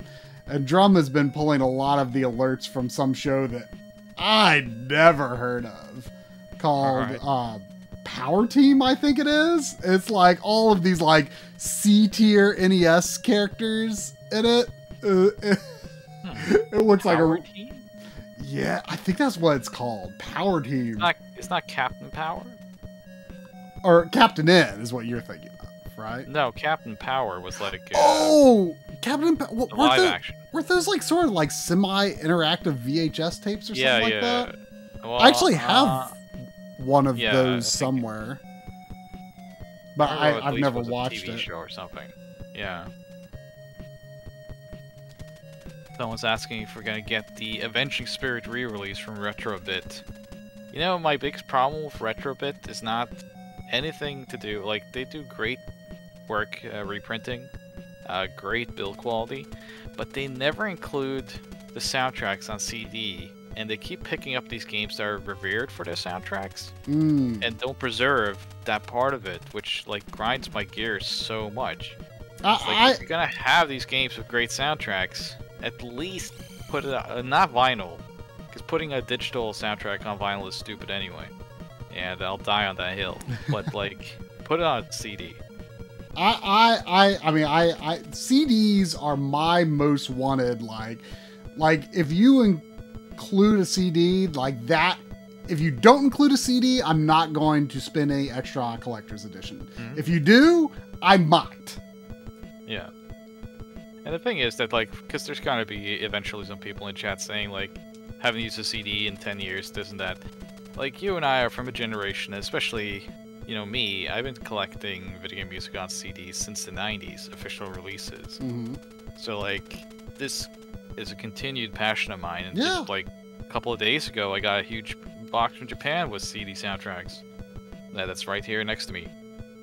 Yeah, I love CD soundtracks. I get them for games that I want to get them for when I can. Like, that's what I like about I wish this was offered with more games. Was like it's really the limited run releases that have the Tom Du Bois covers.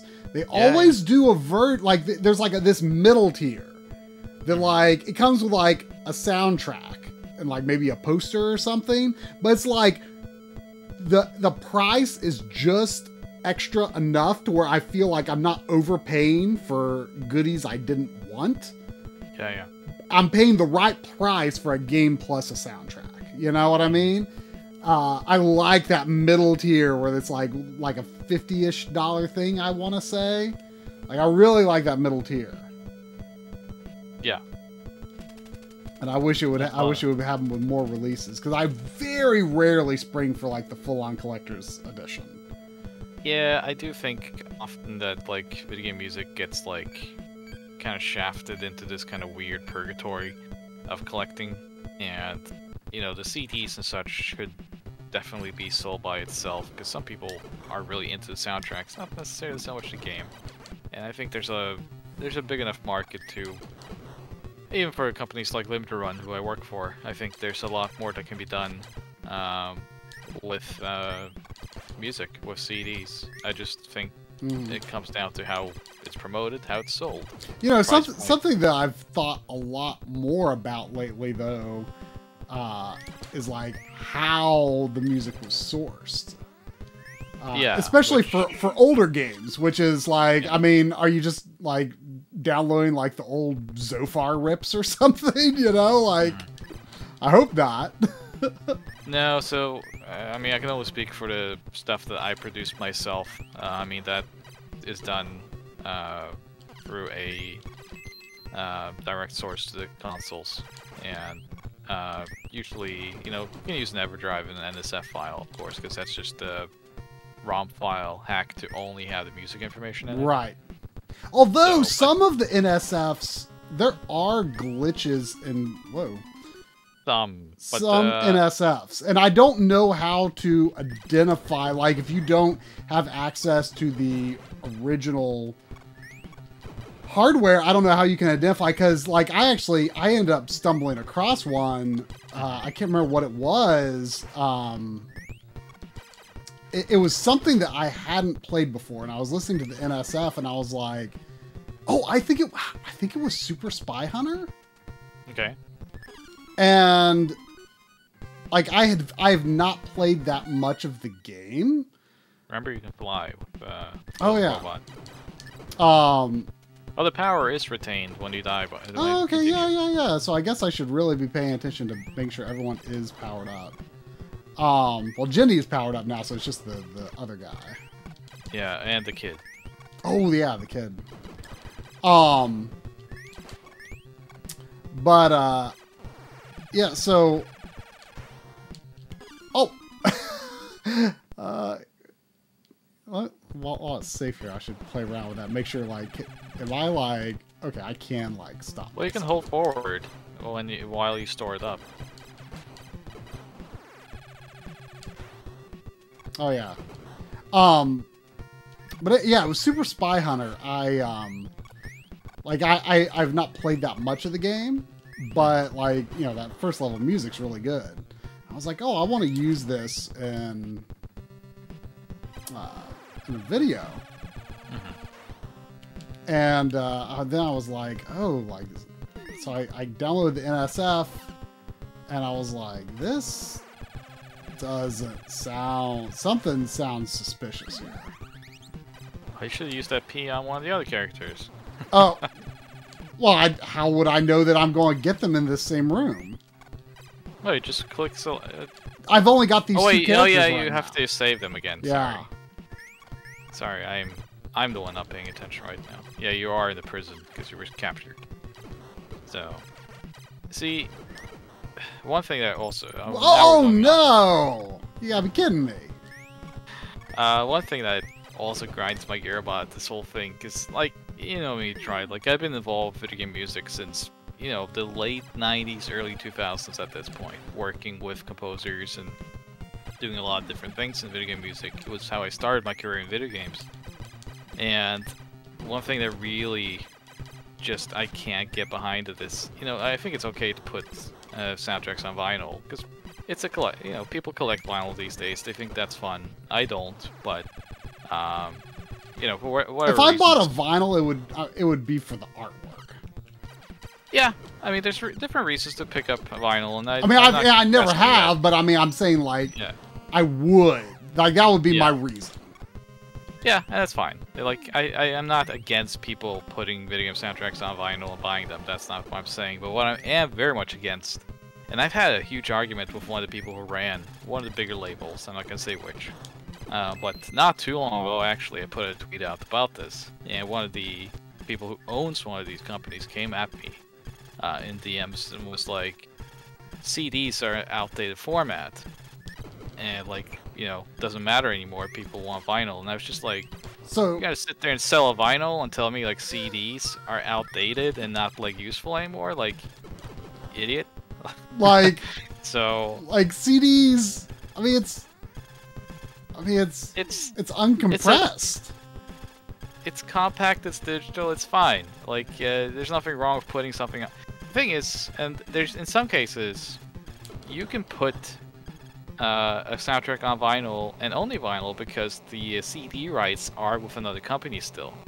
And in those cases, like, there's not much can be done, obviously, for copyright reasons. But some people actually have full right to the soundtracks and don't put them out on CD, but just because they don't want to.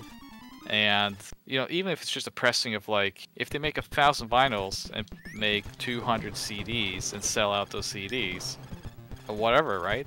But they just don't want to do that, and it annoys me so much, especially with these newer, fantastic indie game soundtracks, that they only come out on vinyl, and I'm like, I would totally buy the soundtrack if it was on a CD that I can put in my collection, in my CD shelf, which is neat and compact, alphabetized.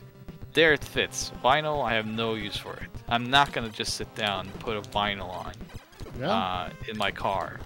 I can, of course, rip a digital Bandcamp copy and put it on a CDR, but I like to support the artist and just, like, have it in my collection. And I'm not going to buy I like to have it in my collection, too. Like, yeah.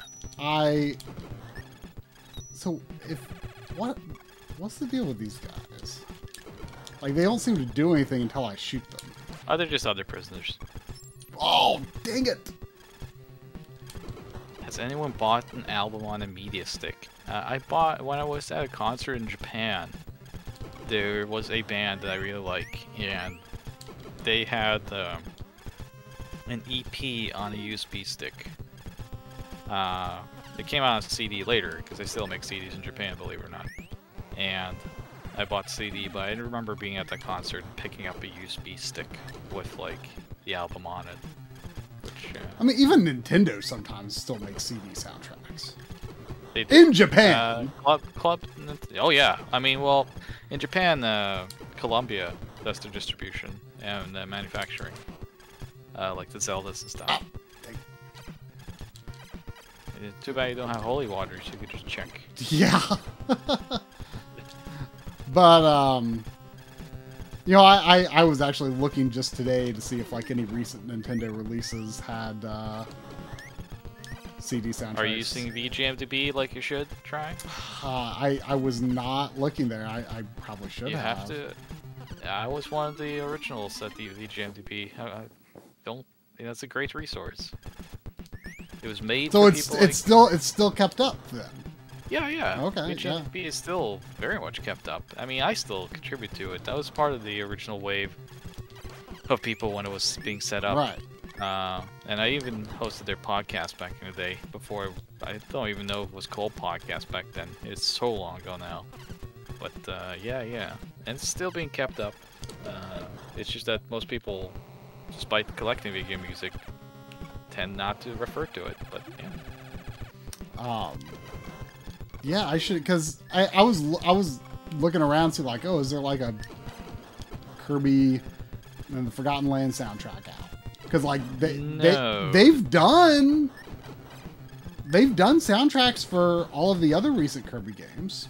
Yeah. So I'm I was sure kind of. I don't think it's out now though. The last like there's an 8-disc one for Star Allies. It's insane. Yeah. There was the Animal Crossing set that came out a while ago. There was the Skyward Sword HD that came out. Soundtrack set. Oh yeah, you got to the boss finally? Yep. Yeah, don't touch that beam. She's being corrupted. I assume I'm not supposed to shoot her? Or am I? Oh, I guess the bad guy went away. Yeah. The website we're talking about is vgmdb.net. And it's got like all of like the real versions, all of the hacked versions. Well, or not hacked. I meant bootleg. Yeah. So it does. Like have you can bootleg. look up like info on all that stuff. Yeah, because that was a big problem. That's one of the reasons why VGMDB was being made back then. We were a team on Gaming Force or Game Force. I forget what the forum was called. Where we were sharing video game soundtrack information and whatnot. It was just a forum thing. And then decided to make Secret Squirrel decided to make VGMDB as a resource because people were picking up at the time people were picking up a lot of releases from companies like Ever Anime. I did too. I did not know about, like, I actually ended up separating like my fake ones. Yeah. I put them on a different shelf, but like for years and years and years I thought I had legit ones. Yeah.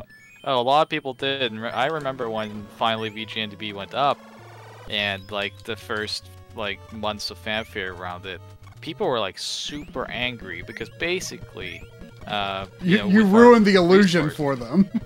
Yeah, so a lot of people had gigantic CD collections that they had purchased at like their local mall, at like an anime shop, and all this stuff. And here, this website comes out and says, these are all bootlegs, and we have people like, threatening and, being rather angry at this and like contesting it. It's like, no, they must have gotten the rights because they have this track on it as a bonus track. It's like, yeah, they just added whatever MP3s they found, and in some cases... I mean, I assume, though, that, like, most of them are the same sound quality, because I assume they're just rips of the real ones.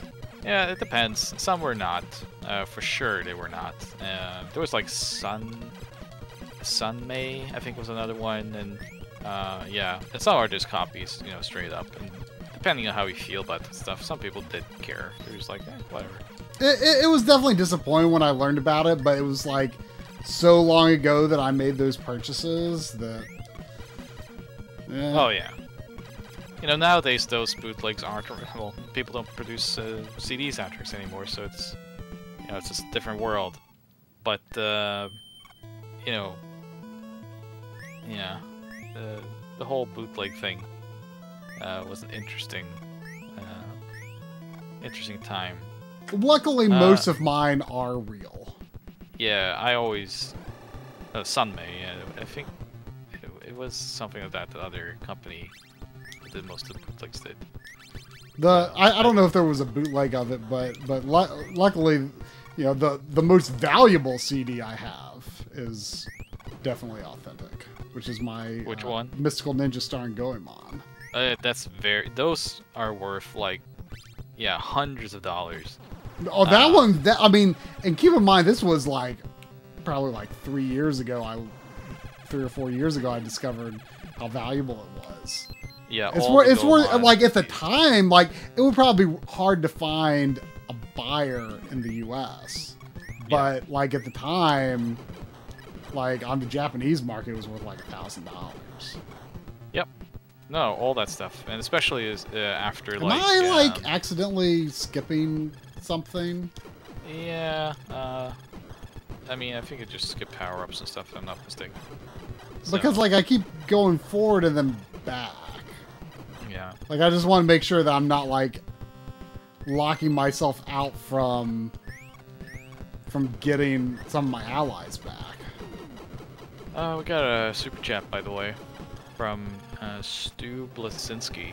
Oh. As someone that spends 1K plus on video game soundtracks whenever I travel to Japan, this conversation is very reaffirming. I will admit, I also spend upwards of amounts of like $500 on video game soundtracks sometimes when I go to Japan.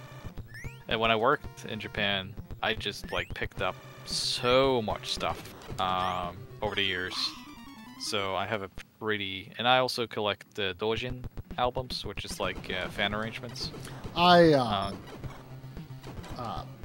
bought several used soundtracks when Coury and I went to Japan, which is like something that like I'd never really done before. But like I mean, like Book Off and Trader, like it's not too.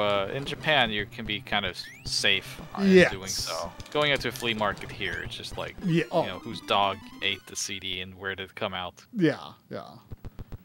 I got several soundtracks over Someone was asking if the VGMDB podcast episodes are still hosted somewhere. I don't think so. I mean, it was back in 2010, 2009, maybe. Oh, maybe they were called podcasts by then. Yeah, they probably were. They were fun to make. I mean, it was kind of at the time. It was kind of my first career, sort of. I consider now that I have 2 careers because I left the industry for a bit and came back. But like, yeah, it was while I was like with Destructoid and stuff like that. I was on that podcast, so it's a different time. And funny enough, I got just trouble with the same people that are angry at me now. So in the industry, so I think some things never change, except the Amico. It never comes out, so that never changes. How do you get in there?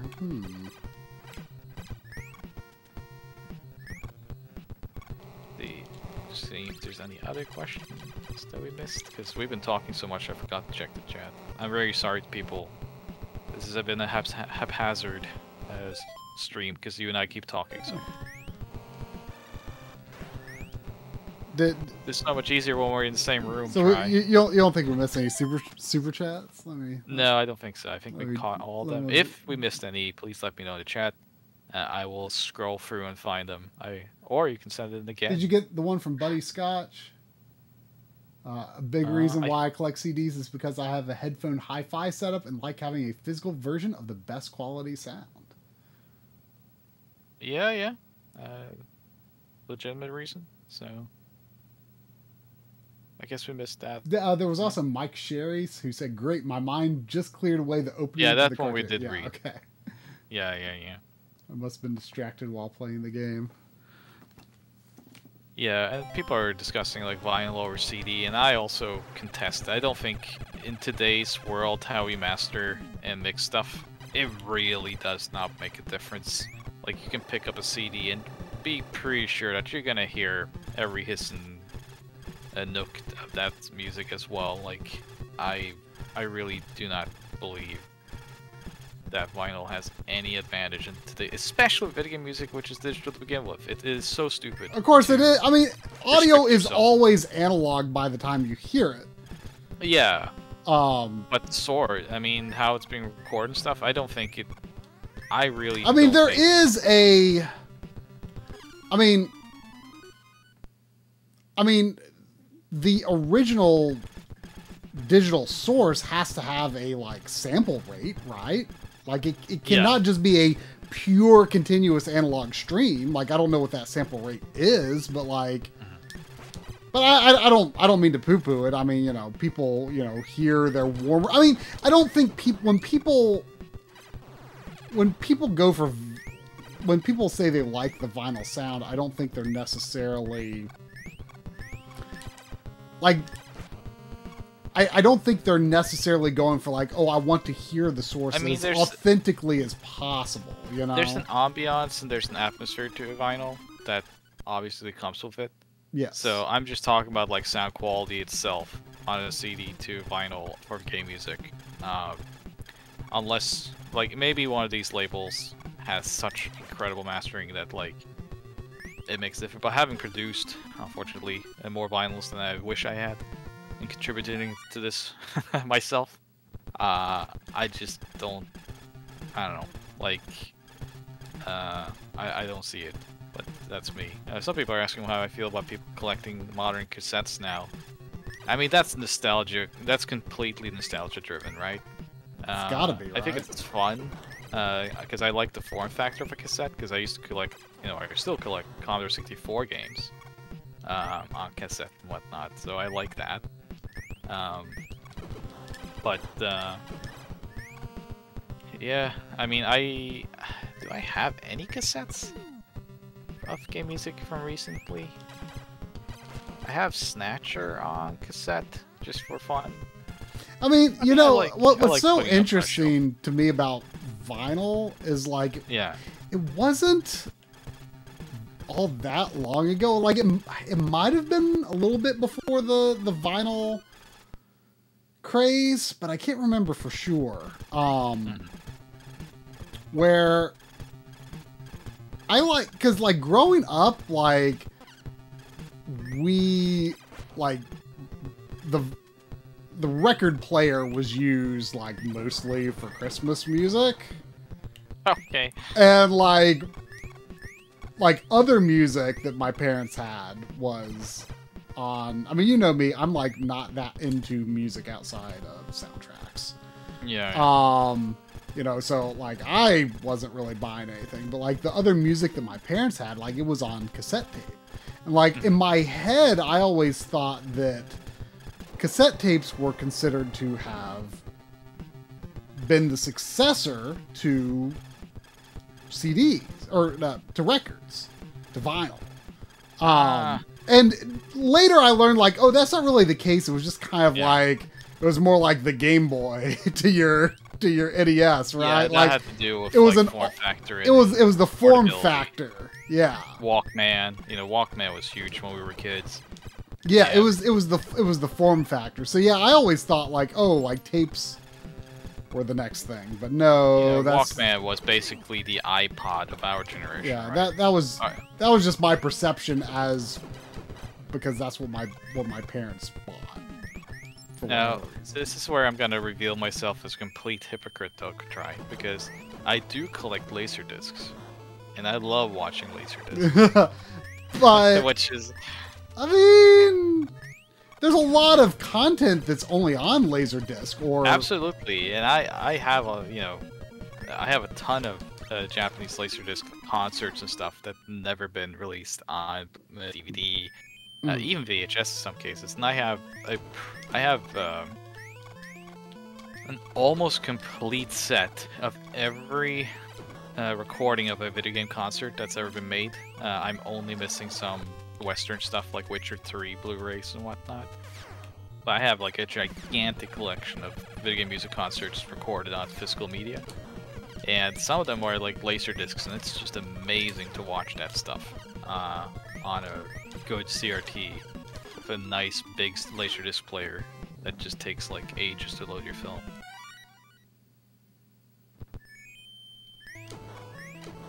I feel like there should be a way to get up into that nook, but it seems... I don't really need to. I know, but like it just seems like it would be an amazing safe spot if I could.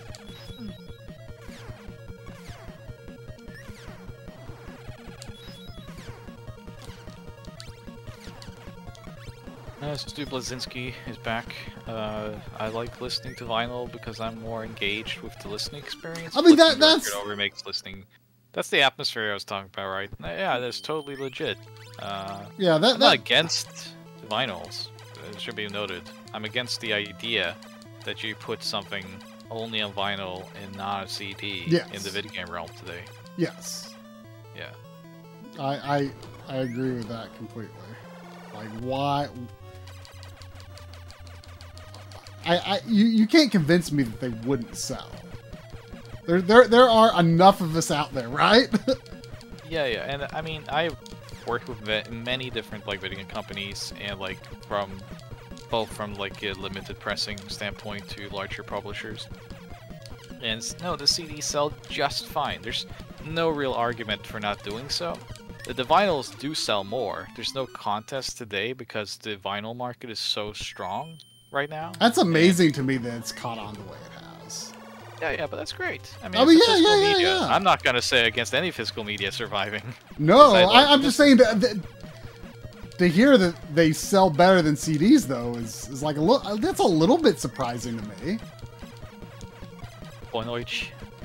Say Brazilian. What's the vinyl culture like in Japan though? Like, is it because like they still love CDs?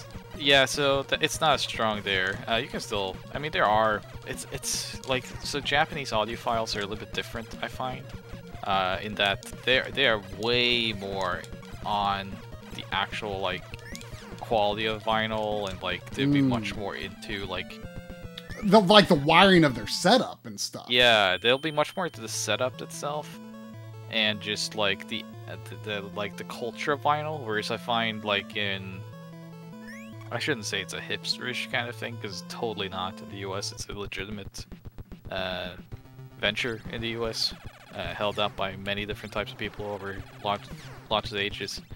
But like, in the US, I find it to be a much more kind of specific to your genre and your kind of band and things like that. Whereas in Japan, whenever I talk people into vinyl, it was much more just about like the hi-fi kind of setup.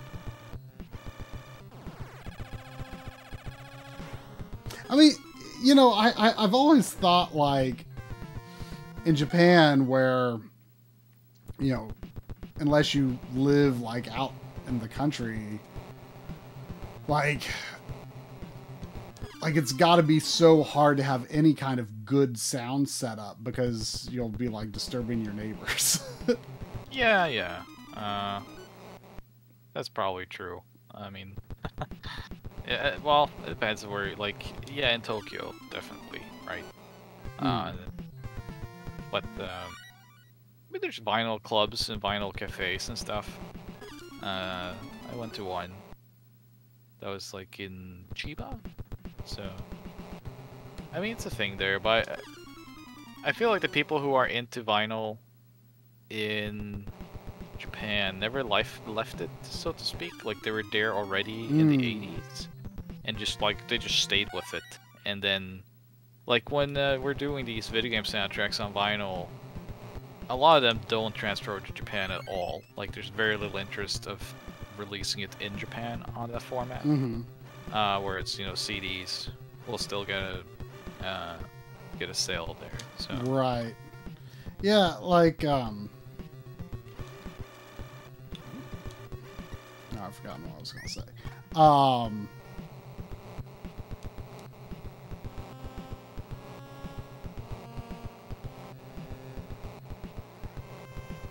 Oh, you totally forgot, huh? Yeah, I've never heard you this quiet. Yeah, I've totally forgot. I'm distracted by the Mega Man blocks. Yeah. This is one of the most annoying sections. You're not at the most annoying section of the game yet, though. Is this like the last level? It's like super long? No. It just changed to a linear process now after the planets. You're not even. You're like halfway, maybe. Oh wow.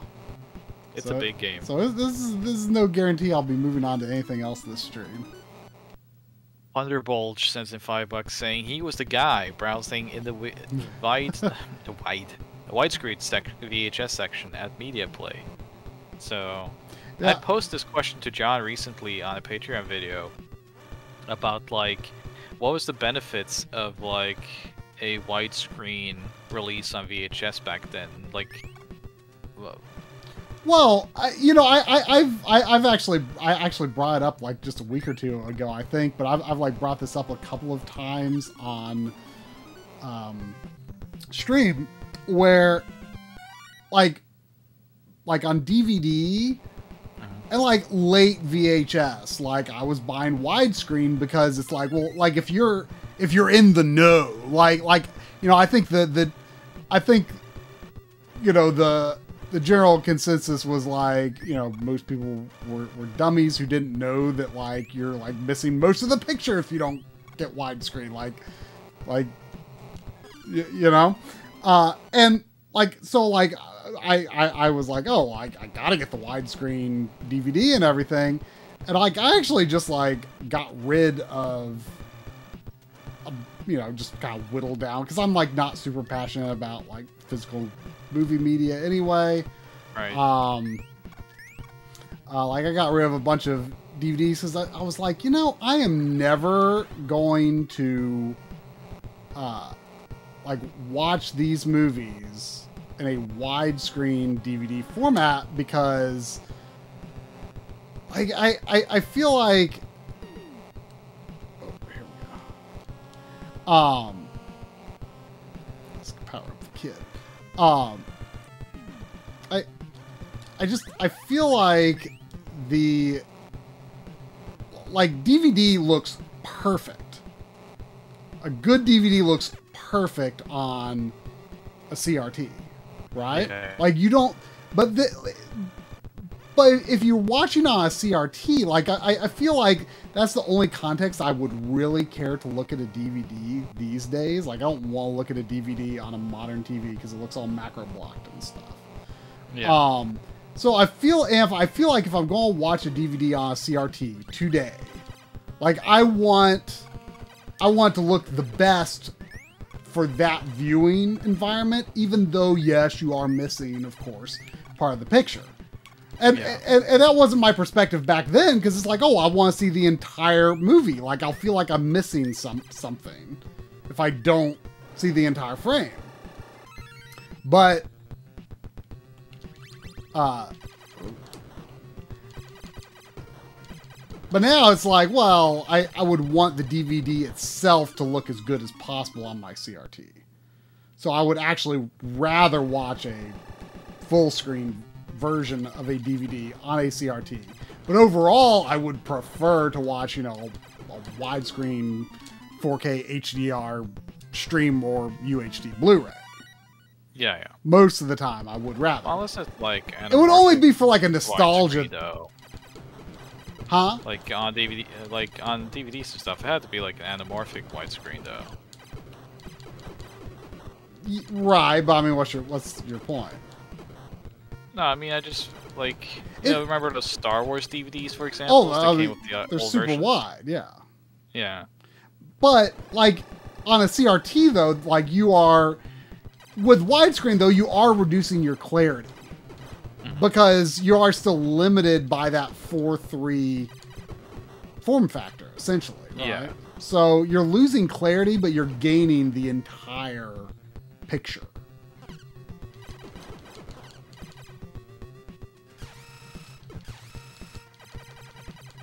This is the most annoying part of the game, by the way, in my opinion. There's actually one other part that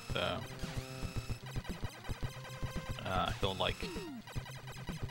I mean, well, up to that point, it seemed like there was... it now, so I guess we found the secret. I found a safe-ish spot. Yeah. I did get hit by one rock. I didn't know you could just do this. All right. Well, now we can't do it because these you can't shoot.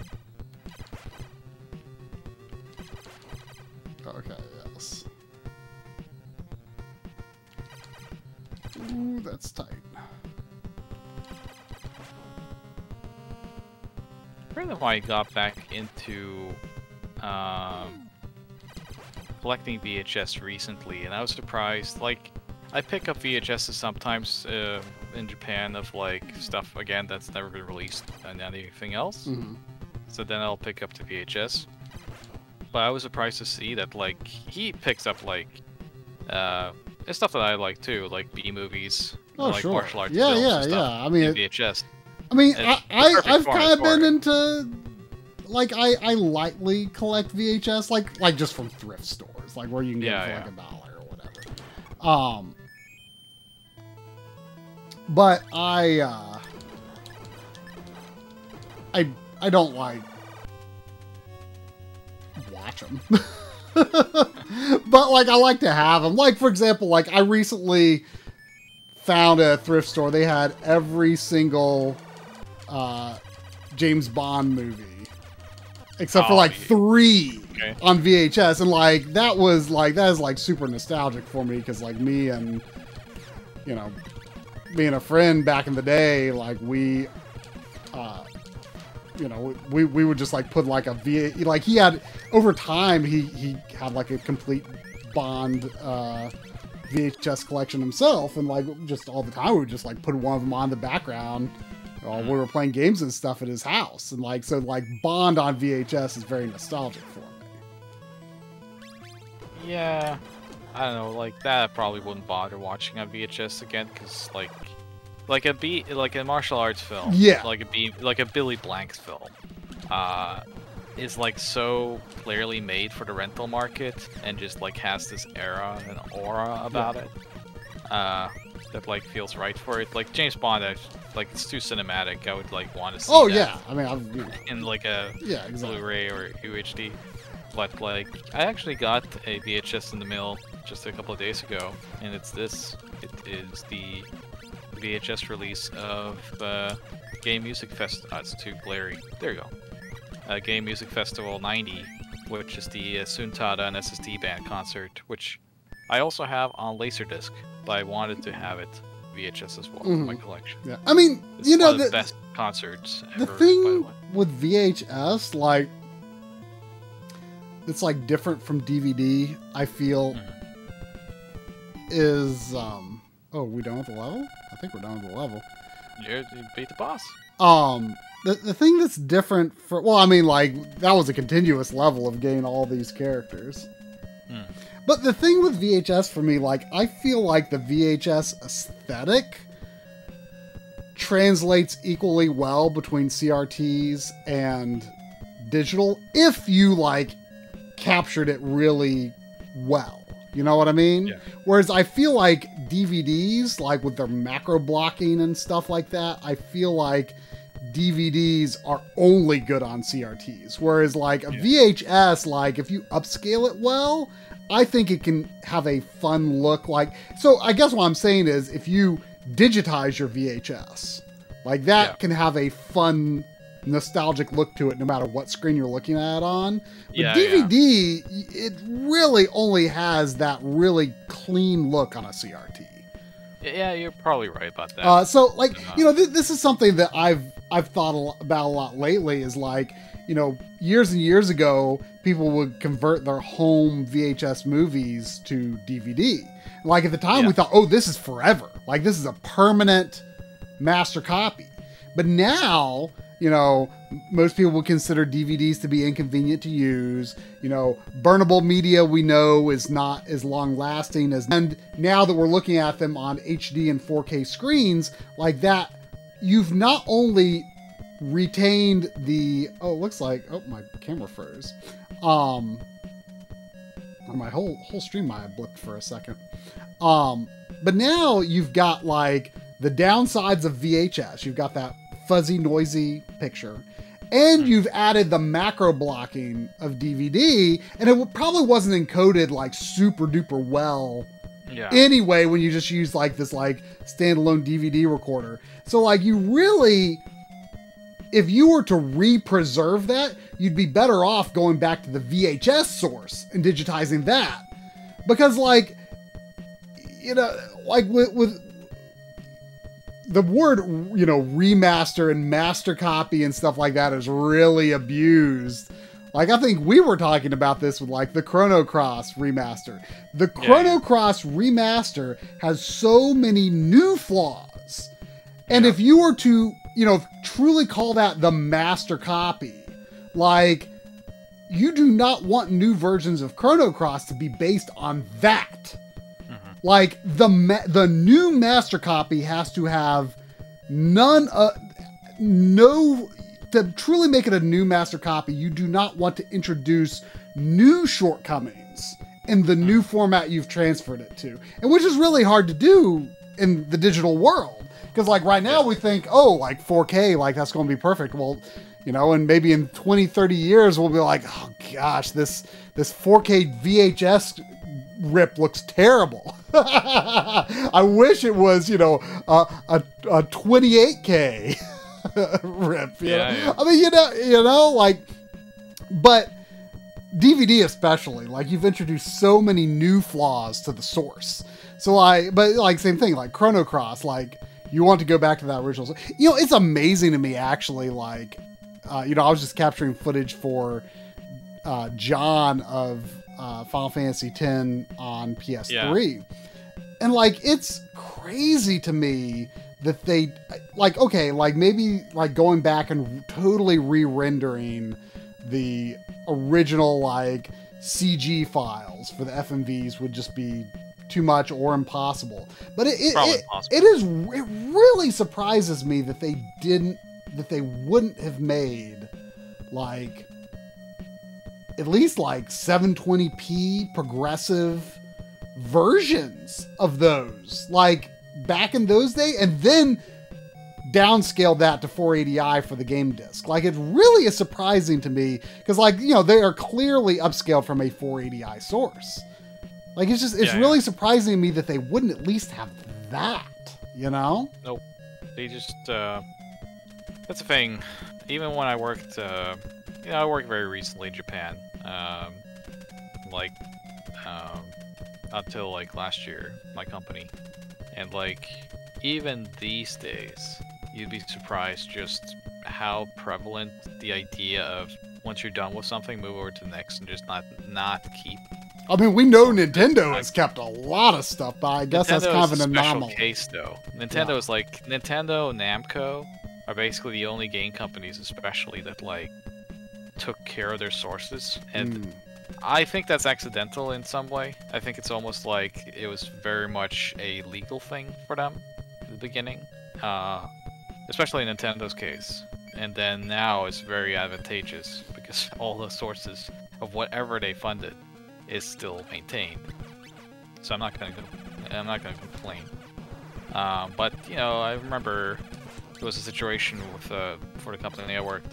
We were gonna have a opening cutscene, like opening to the video game, and we got like a file that was incomplete, or there was some kind of issue with it where we had to contact the people who had rendered it out to us, like, and we discovered too late, or whoever worked on the code side discovered it too late.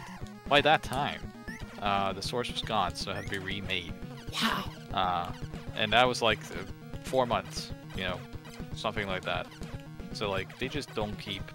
I mean, with like, you know, the trailer work that I do, like, I've been asked to, you know, like, oh, we're releasing, you know, this game on a new platform. Can you like get us a new version of? Right. And yeah, I've got it backed up. It's not that hard to reopen the project. Yeah. Which is great. I mean, you and I have been working a lot on trailers lately. Yes. So, especially you. My God, you're a machine. Just gonna see if we missed any questions in the midst of our tirades. Lots of people talking about anime, VHSs, and laserdiscs, and this and that. So I don't watch too much anime. I never, surprisingly, never got much into it, other than like specifics. But I do remember some of the first VHSs that I bought with my own money in the 90s were like the Midian Tank Police and Ultimate Teacher. Those were like two big anime releases on VHS. I guess everyone is fully powered up forever at this point, huh? Yep, pretty much. Unless you go password route, I guess. So, I doubt it. But I'll check. You know, if this tile here looks suspicious, but yeah, there's nothing to it, I think.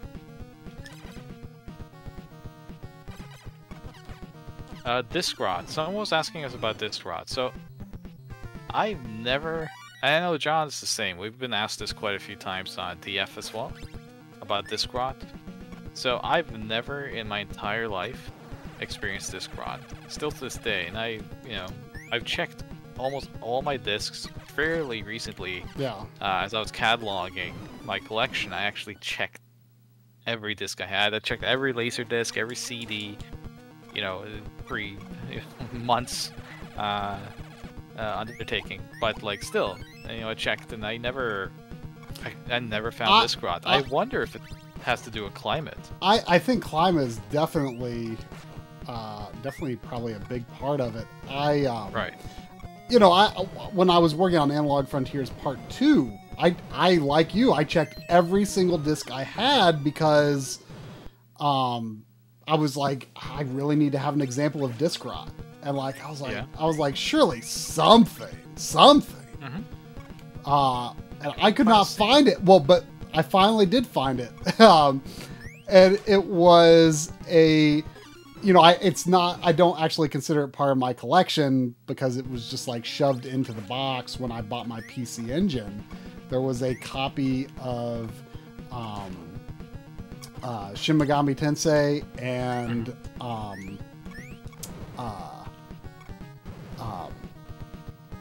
Monster Lair. Yeah. And I think it was SMT was the one that actually had like some visible like holes like in the disc. Like if you held it up to a light, you could see through those holes. Wow. So that is, but like it was just like it was a loose disc, so it was probably not well taken care of. Like my PC Engine was in immaculate shape, but like for some reason there was just like 2 loose discs. Like I didn't even know, like they weren't even in the listing. Like those 2 games, like they were given away with it for some reason.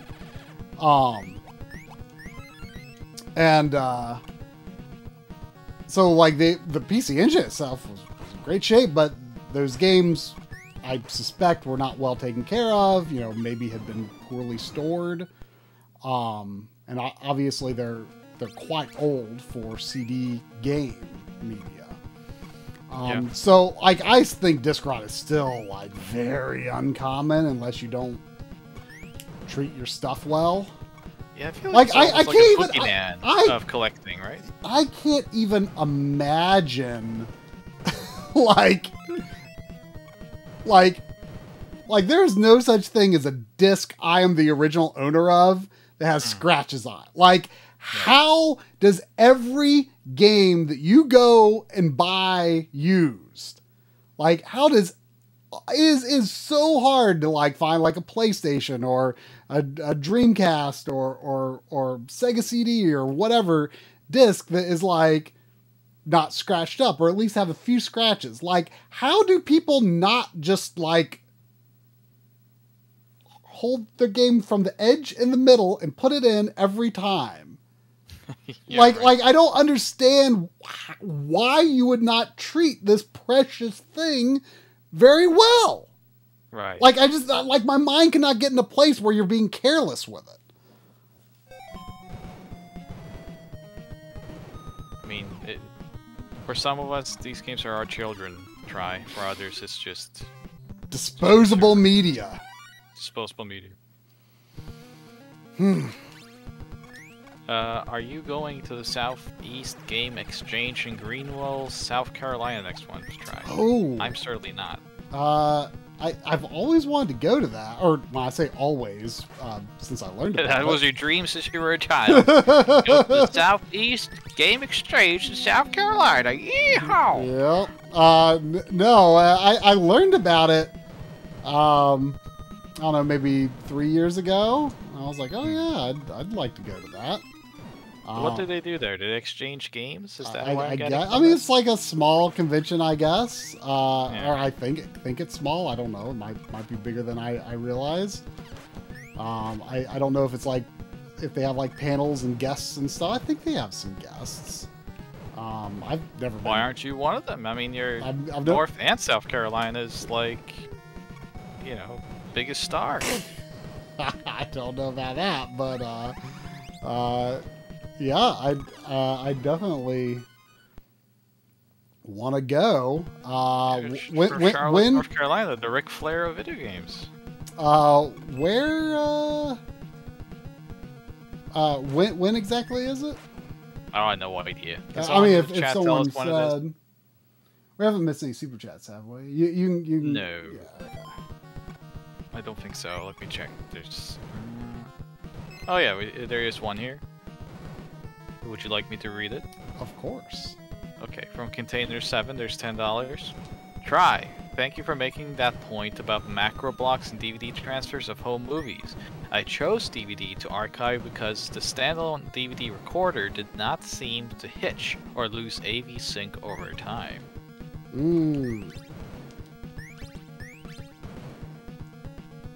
Yeah, I mean, at the time we definitely thought like, oh yeah, this is it. But like, yeah. if I could do like, I probably could. Like my VCR situation right now is actually pretty dire. Oh no. Yeah, like I don't really have like a good VCR right now, to be honest. Wow, I sure don't know what to do here other than just run through. Yeah. Well, I mean, the RetroTink is great for digitizing. Right. Like you can get amazing results, yeah. But they need work. Like I don't really know anything about like replacing the belts or anything.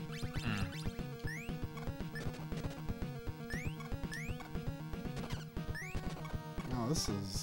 I never liked those bugs. Yeah, this is a little difficult. Freaked me out.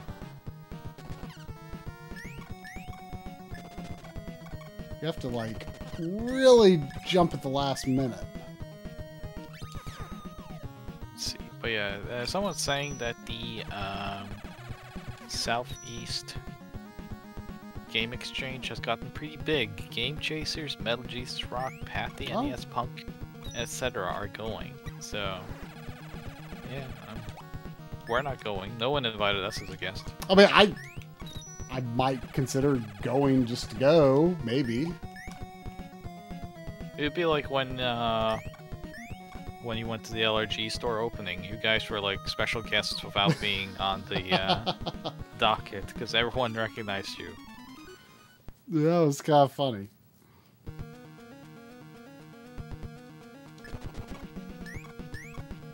What is this guy supposed to be? Is he a bird? He's a duck.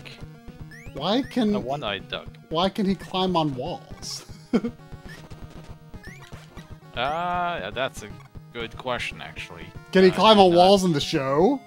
I don't remember. I don't think that was any part of his special abilities there. I think that's basically just like we need him to have a power-up. What is it?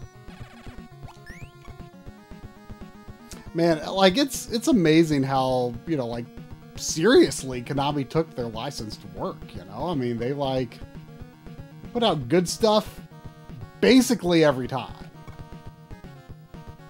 Someone's saying that I stereotyped Southerners as uneducated hicks. I don't remember saying that anyone from the South was uneducated or a hick. I think maybe yeehaw? People in the South that I met says yeehaw. So yeah, I mean that's just what they say. We can embrace our southernness. That they talk like that. There is a giant slug on my head slowing me down. Yes, you have to jump on the spike to kill him. Ah. There you go. Coury's out working, that's why you get the lesser form of him. I mean, the form that does have hair. That's true, okay. Wow. Are you saying I'm superior because I have hair? Well, I mean, you have something he does not. Does he mention that to you? Is that what you guys talk about when I'm out here? It's like, Audi man, he has that hair. No, Coury is very proud of his baldness. And he wears it very well. He's a very attractive man. He always says that. He always likes to say that his wife says that he was born to be bald. He was, because we see. If you look at a picture of Coury with hair, it looks completely wrong. Yeah, it's a little unsettling. Yeah, it's just, and it's not just It's like, like, oh, how- just because you're how- used to seeing him bald. No, it's just that he looks wrong with it. How is this the same human being, like, that has the same life experiences and thoughts that this other human being has? Yeah. That does not seem like I feel like Coury with hair must be like an inherently different person. I don't think I could be friends with Coury with hair, you know? I just don't think that's someone I would want to have in my life.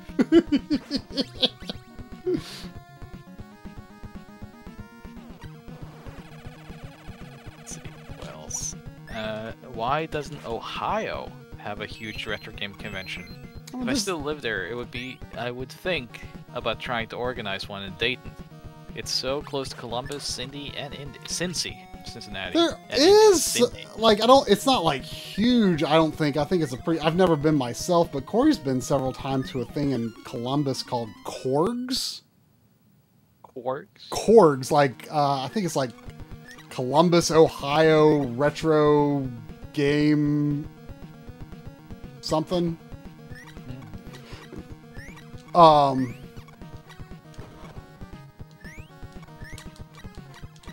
So there is that. Coury has been several times. He's gone with the 8-bit Duke. But is he related to the Dynamite Duke? Not to my understanding, but he is also one of our good friends who happens to live in Ohio as well.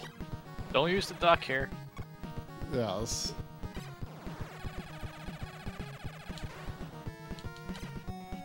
What's more frustrating is that Orlando, Florida just doesn't get any game conventions. I understand there's quite a few stores in, I think it's Orlando area, right? That like Henry Clark and Choir Boy from our Discord are from. I think they're from Orlando area, and they say they've got some good game stores. Every time I brag about Charlotte game stores, they're always like, "Oh yeah, we've got them too." Most people are jealous, but they're just like, "Yeah, we got our own."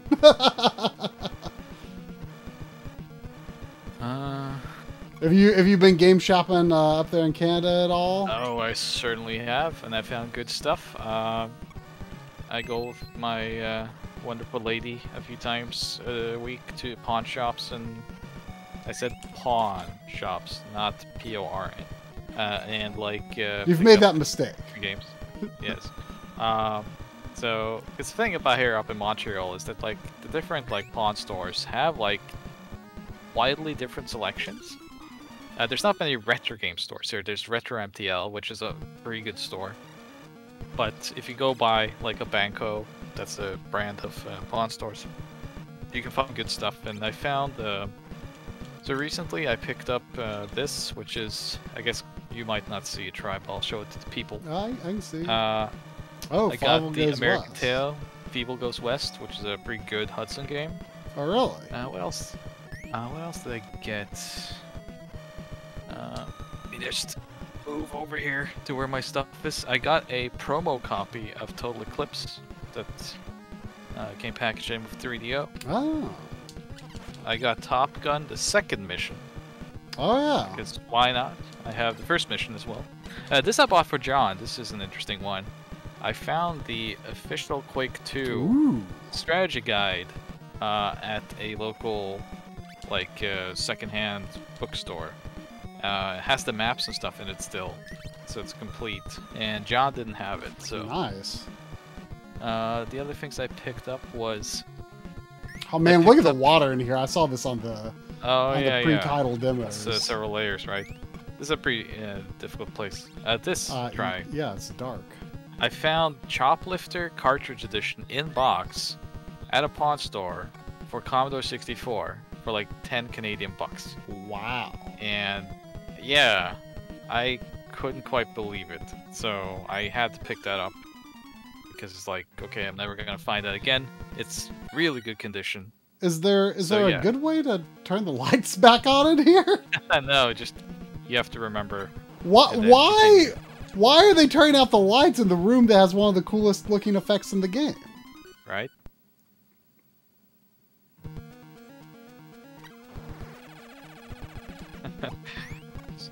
Beebles at rootin' tootin' yeehaw southerner in that game, and it's glorious. Yes, I suppose he is. I saw a Fievel movie when I was a kid. Is it Fievel? I thought it was Feeble. Oh, I don't know. I've always said Fievel, but Okay. I don't know. Like, I saw like one or maybe two when I was a kid, but it was a long time ago, so I don't know what they say in the movie. I was telling Vivi this as well. I haven't seen any of the Feeble movies. You know, I think are they Don Bluth? They might be. Yeah, I love Secret of Nim and whatnot. I feel like it's sort of similar to that. But I haven't seen them since the 90s. And apparently that game is pretty rare. It was a quite good price. So it's like, okay, well... And I tried it, and it's like, oh wow, this is a really good game. No one talks about it, so I guess... either we have to stream it together when I'm back down there, or something, but... Yeah, it's a good game. We had a super chat, by the way, from Mega X6. Oh, thank you. $4, and he says he thoroughly enjoyed the pickup video. I suppose he's talking about our 3-hour yeah. video. I'm glad. I'm glad some people liked it. It seemed like a lot of people. Oh, I think people did like it. You know, a lot of people didn't watch it, which is fine and expected. Yeah, we recorded that very much. I don't know if I would have watched it.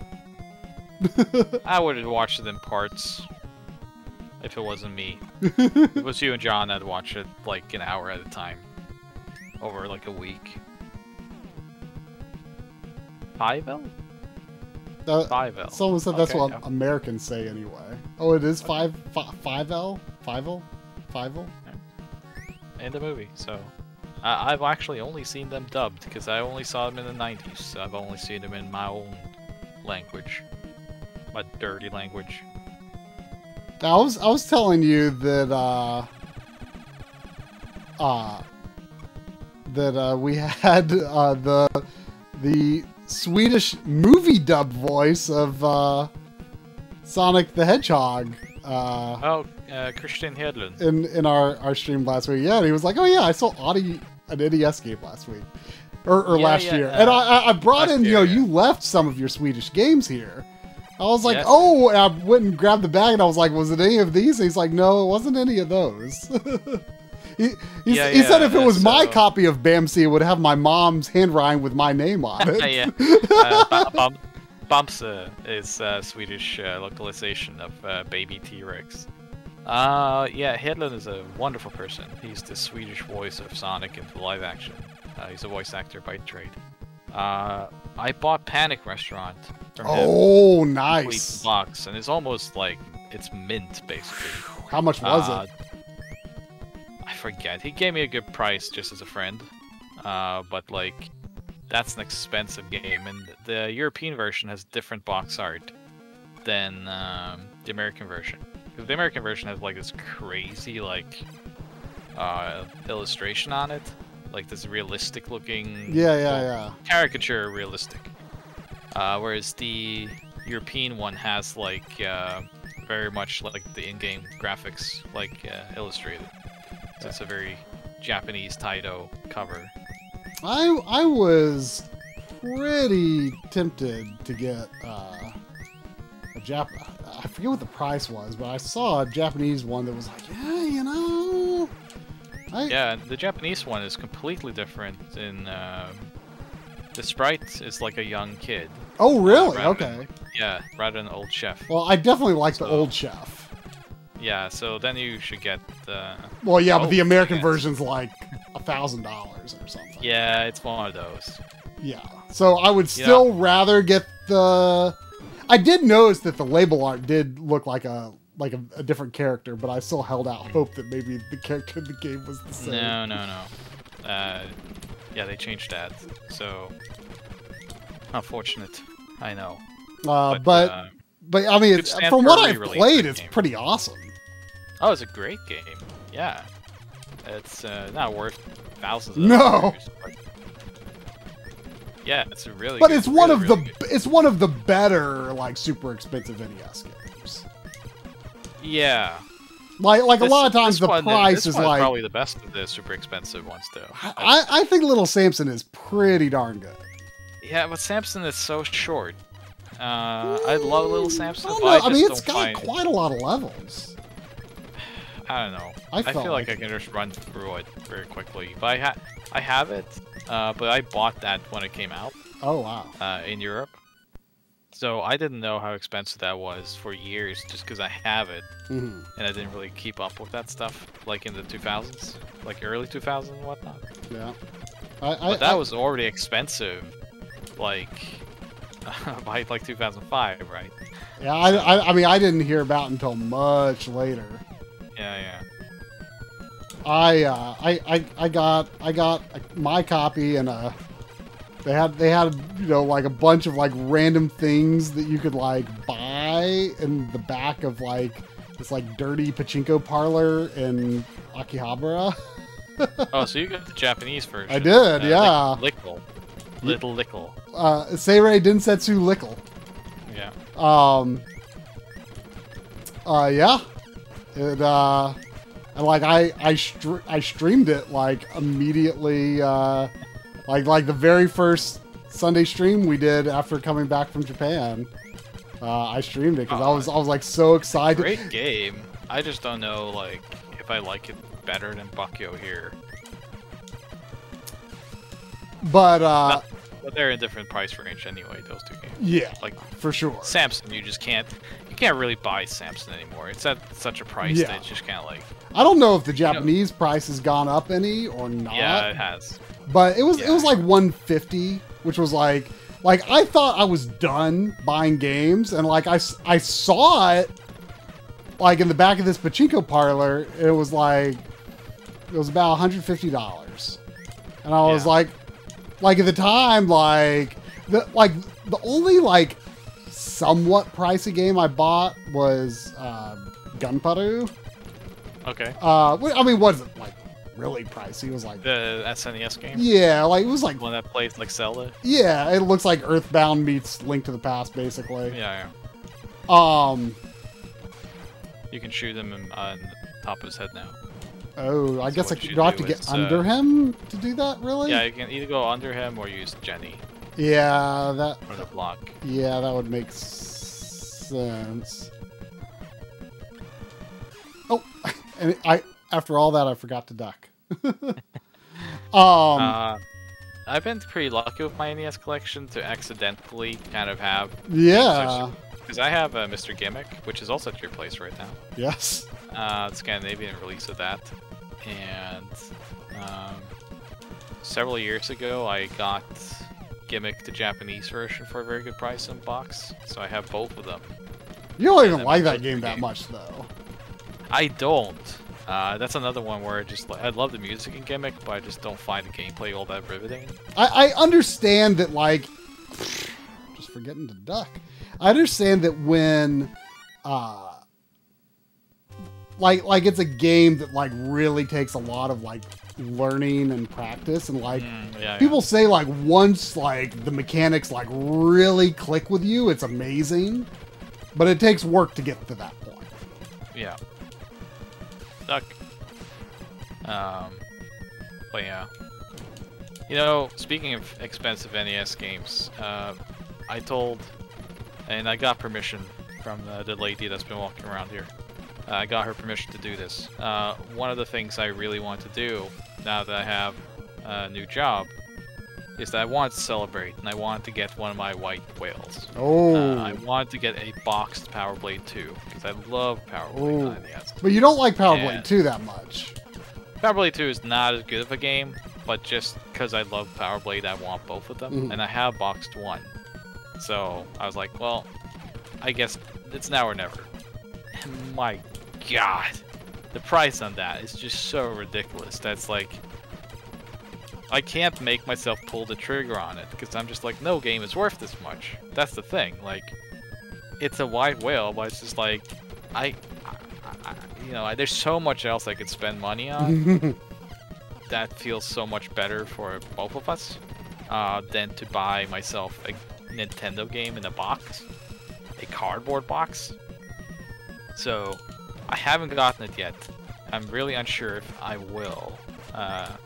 Maybe I'll get a card only just cause, but like, you know, even though now I could just like theoretically afford it just for my like to celebrate, so that I, you know, just eat ramen for a couple of months. But it's like, even with the permission, you know, from your significant other, it's like I couldn't do it. I couldn't pull. I got an offer. It was like $2,100 or something, and I was just like, no, I can't do that. There's just no game that's worth that. There really is. Oh, but is the kid's laser strong? Because like he can shoot really fast. It seems. I don't. I mean, I'm just going on the assumption Bucky is probably the strongest. No, he's like the middle character. I don't know if. Yeah. Who has the strongest power then? I mean, the strongest power is Jenny fired up. Right, but like the strongest like pea shooter. Maybe it is Bucky, because I just don't know how strong Will's gun is. But someone's asking me, Bruce McGee is asking me, have you played Power Blazer, the Famicom Power Blade? Yes, I have it. Oh yeah, like the level, at least some of the levels are quite different in that. Oh yeah, and the main character looks super different. Yeah. I don't think Power Blazer is a great game. I think the localization into Power Blade was a very smart move. They cleaned up the level design. They cleaned up the game balance. And Power Blazer is just like interesting, but it doesn't play as well. It doesn't even control as well. Really? So wow, I had no idea it was that different. Yeah. So they tightened that game up for Power Blade. With Nova. Oh yeah, but with well, I was saying before with Japanese Little Samson, I was like, I felt done. Like, you know, I'd bought a bunch of like pretty normal priced games, like nothing extravagant, like you know, that kind of middle-ish high, like Gunpowder was like the like, I was like, okay, you know what, I feel satisfied, I feel done with what I've bought. But I saw that Little Samson and I was like, oh yeah, you know, look at that, that's cool, you know, that's cool. I'll tell you quickly one of the reasons why I ended up with the lady of the house is we were in Japan together, and you know my love for a certain character in video games called Bubsy the Bobcat. Oh sure. Yes, I am on record of being a very big fan of it. Legitimately, it is not a joke. And when we were in Japan together, because I was working there, and I brought her over to stay with me for a bit, and we were walking around and we found the Yamaneko Bubsy release, the Super Famicom release, in box, in very good condition, and it was an astronomical price on it. And I was like, I'll never afford it. And lo and behold, she got it for me. Oh goodness. So, yes, that was just like, you don't need a ring on that finger. You have Bubsy in box. You know, that game show, that John Bomb game show, we were on Arcade Pit. You should watch the archive of that. Oh, I absolutely will. I just didn't even know you were on it. Yeah, well, we meant to say that we were going to be on it last week's stream, and we just forgot to. But people can go to the Giant Bomb YouTube archive and find it there.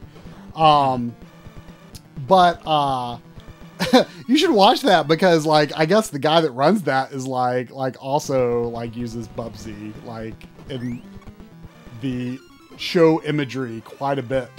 Like, there's like this animation of the opening of Ninja Gaiden 1 replay with I think it's the bad guy that gets cut, the guy that gets cut down is Bubsy. It's pretty funny. Oh, that's horrible. It's pretty funny. I could never be on this show. But there's a lot of Bubsy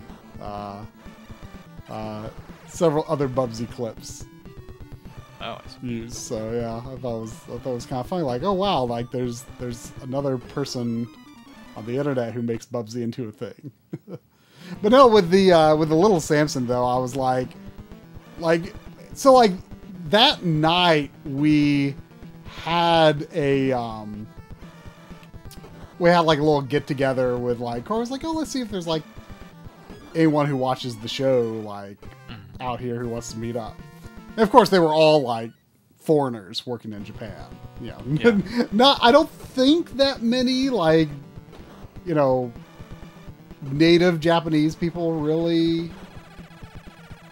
like. I think like YouTube Japan is very like isolated from like English language YouTube.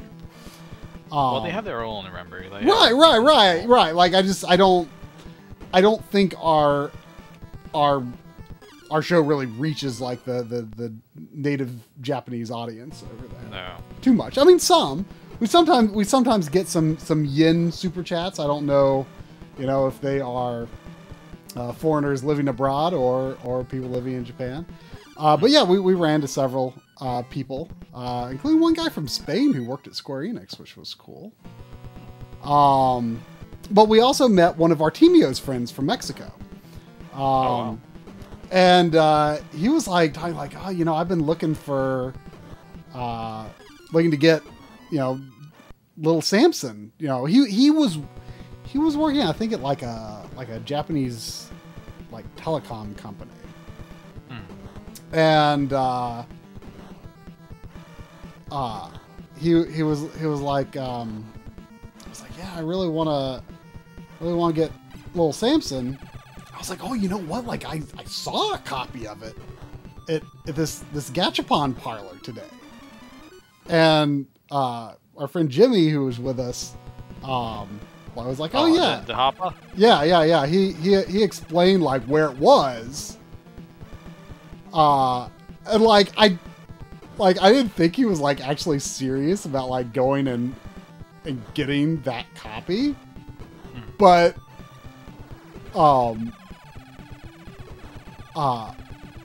like the next morning I was like in the shower and I'm just like, what, like I gotta get, like it just like it hit me all of a sudden. I was just like, I gotta get that. Like that like I will never have a chance to own this game in any form ever again if I don't go back and get that. And wait, is that not? You have to go left. Oh.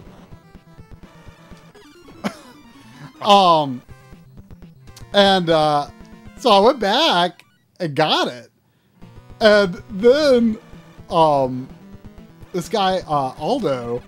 He was, I looked at, I briefly went into, like, it was really, or actually, I don't even think I saw it live because I think it was, like, I was asleep or something.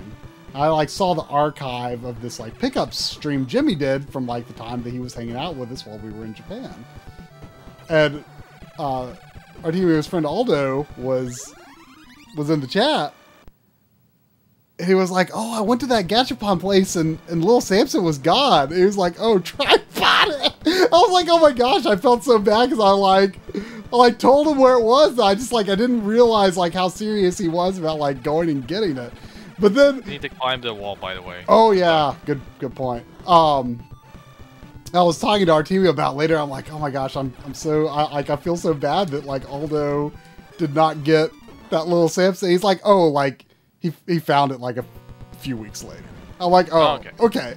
He's like, you shouldn't feel bad because he had time and you didn't. Like that was the only copy you were able to find. Like, you know. Come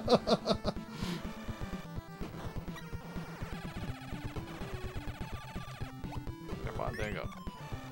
You got it.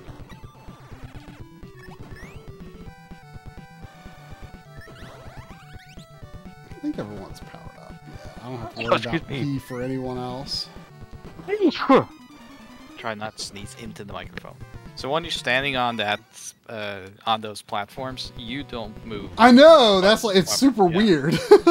Yeah, so you kind of have to, yeah, it's weird. Well, you seem to be getting through it. Yeah, it's a little awkward for sure.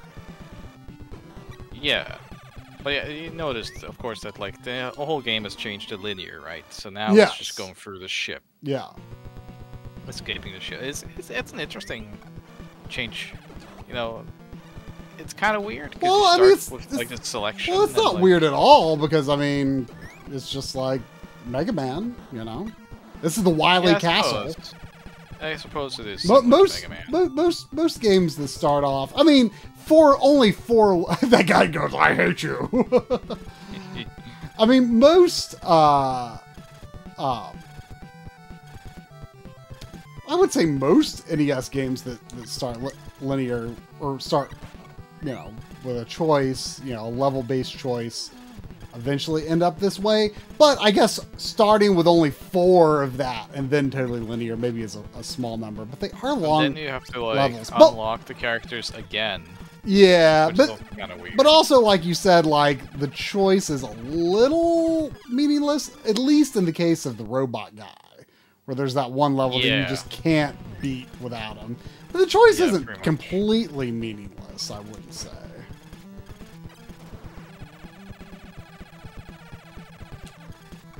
Does it have a boss rush at the end? Yeah, there's a boss rush later on. Of course. Do you know what the Japanese version is? Is this one of those games where like the Japanese version is more expensive? It's about the same-ish price at this point. There's no differences other than the text localization. Yeah. So I mean, I assume the show didn't exist in Japan, really. No, it was unlike like Ninja Turtles stuff. It didn't get the dub. So no. But I mean, you would think arcade. The idea of like, since Japan has the whole thing about like rabbits on the moon, you would think a space rabbit would right would work in Japan. Yeah, I mean, there's also there was also plans of Usagi Yimbo, right? Yes. Like that. Yeah. So there was a planned cartoon during this time for Space Usagi, and actually due to the kind of failure of this show, they didn't go through with that. I was so. And I still am really into Usagi, so I think that's pretty sad. I was sad when this was canceled as well. So, you know, just I guess bunnies in space just isn't the seller we think it is. Bunnies in space play a pretty big role in Final Fantasy XIV Endwalker. But. Oh, well, I have a reason to play it then. But yeah, there is a arcade game of this as well, which... The arcade game is really interesting because it sort of is the closest thing to a end that this franchise got. So, if you were a fan of the cartoon, this video game, these kind of things like me, the arcade game is sort of essential, even though there's not much to it. I mean, it's just an arcade brawler. It does seem really good, though. I'm pretty sure it's on Mister. Because I think... Is it? It's an arcade. It's a Konami arcade. Does Mister have Konami arcades on it?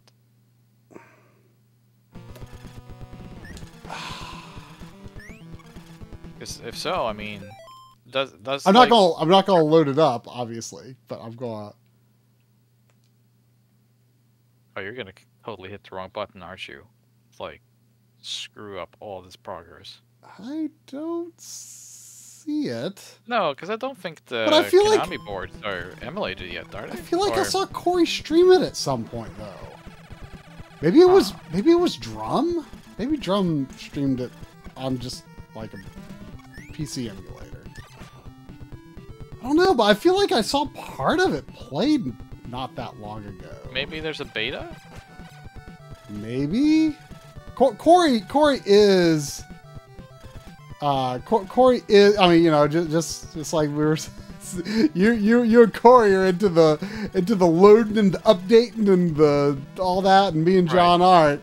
You know, he does do the beta cores, and I'm just like, oh, I don't want. I mean, I know that like Turtles is being developed for Mister, but I haven't heard any because I'm patiently awaiting like Turtles and Asterix. But if Bucky it's available, I want to play that because I mean it's a great Konami brawler. Yeah, I mean, what I saw was good. Gosh, I swear I saw it I know I saw it being played. I just can't remember what the context was at this point. But it did look super good. Yeah, yeah. But, yeah, I thought it was Mr., but I am not positive. I've not seen any mention of Bucky Mystery, and I think I would have seen it, but I mean, things do slip through the cracks, so yeah, if anyone in chat knows what's up with that, I'd love to hear it. Bruce McGee says he likes all the westernized NES action platformers like Shatterhand, which was Soul Brain in Japan. Kickmaster, was Kickmaster released in Japan? Or was it only... Is Kickmaster not a Japanese game? I mean, yes, it is, but like, I'm just not sure if. Oh, you know what? Kickmaster, like every time I've looked up the Japanese copy of that, like it's always like clearly a bootleg. Yeah, I think that was a US only release. It may have been. Kickmaster is not as good as the other NES games of that. You know, that those cool dude doing cool dude things. Hidden gems. I mean, I love Kickmaster, especially music. I love the cutscenes too. Like, just aesthetically, Kickmaster looks fantastic. Yeah, I wish I had Kickmaster, but I don't regret not having it as much as, say, not having Bucky O'Hare or Metal Storm.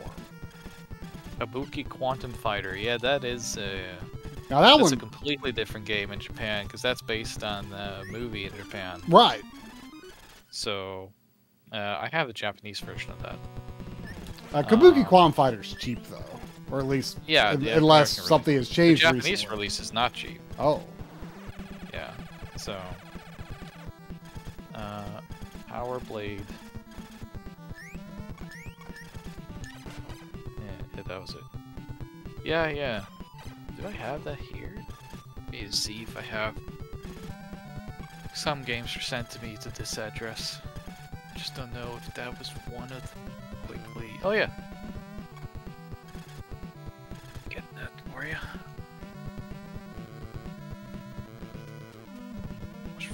Stuff here. This is Kabuki Quantum Fighters on. Oh, cool. I mean, the character looks similar. Yeah, yeah.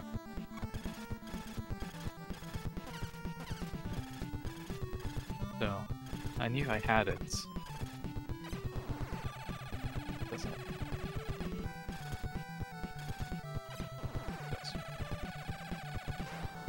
So yeah. But yeah, Bucky O'Hare did definitely get a Japanese release, and I do not have it. It's a red card, isn't it? Mm-hmm.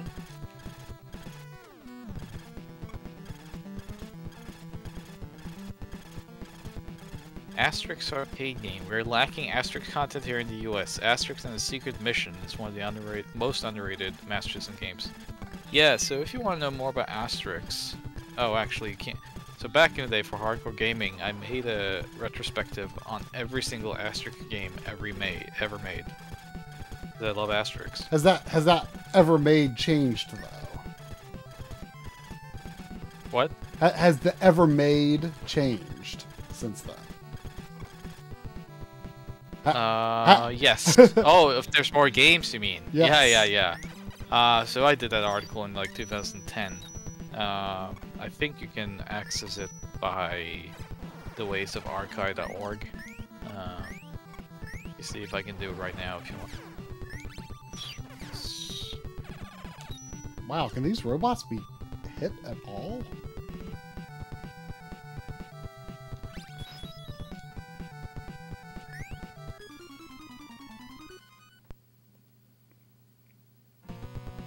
Is this still up?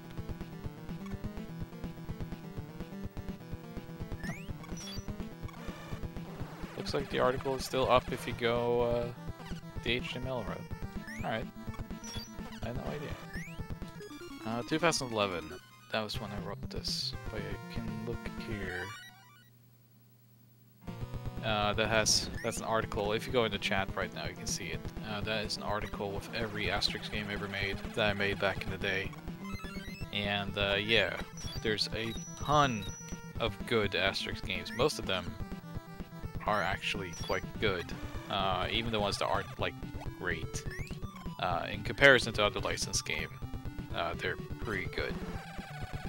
The arcade game from Konami it's not the best Konami brawler, but in terms of just how well the license was used, it's a fantastic game, and it looks just like the comic.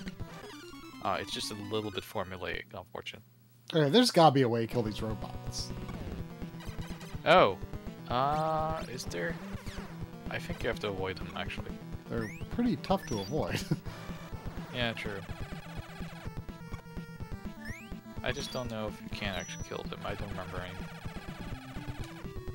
I guess they don't actually shoot you or anything, though, so... No. I guess... They just walk slowly. Yeah, I'm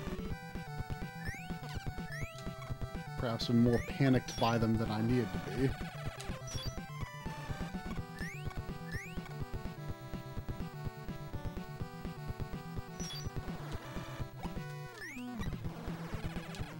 You don't need that one up. I know. Now you died.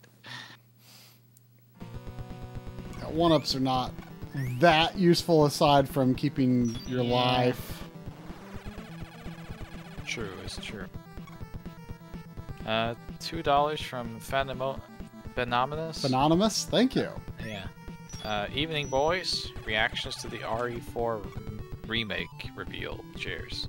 Did you see that? I wish I could say I was feeling it. I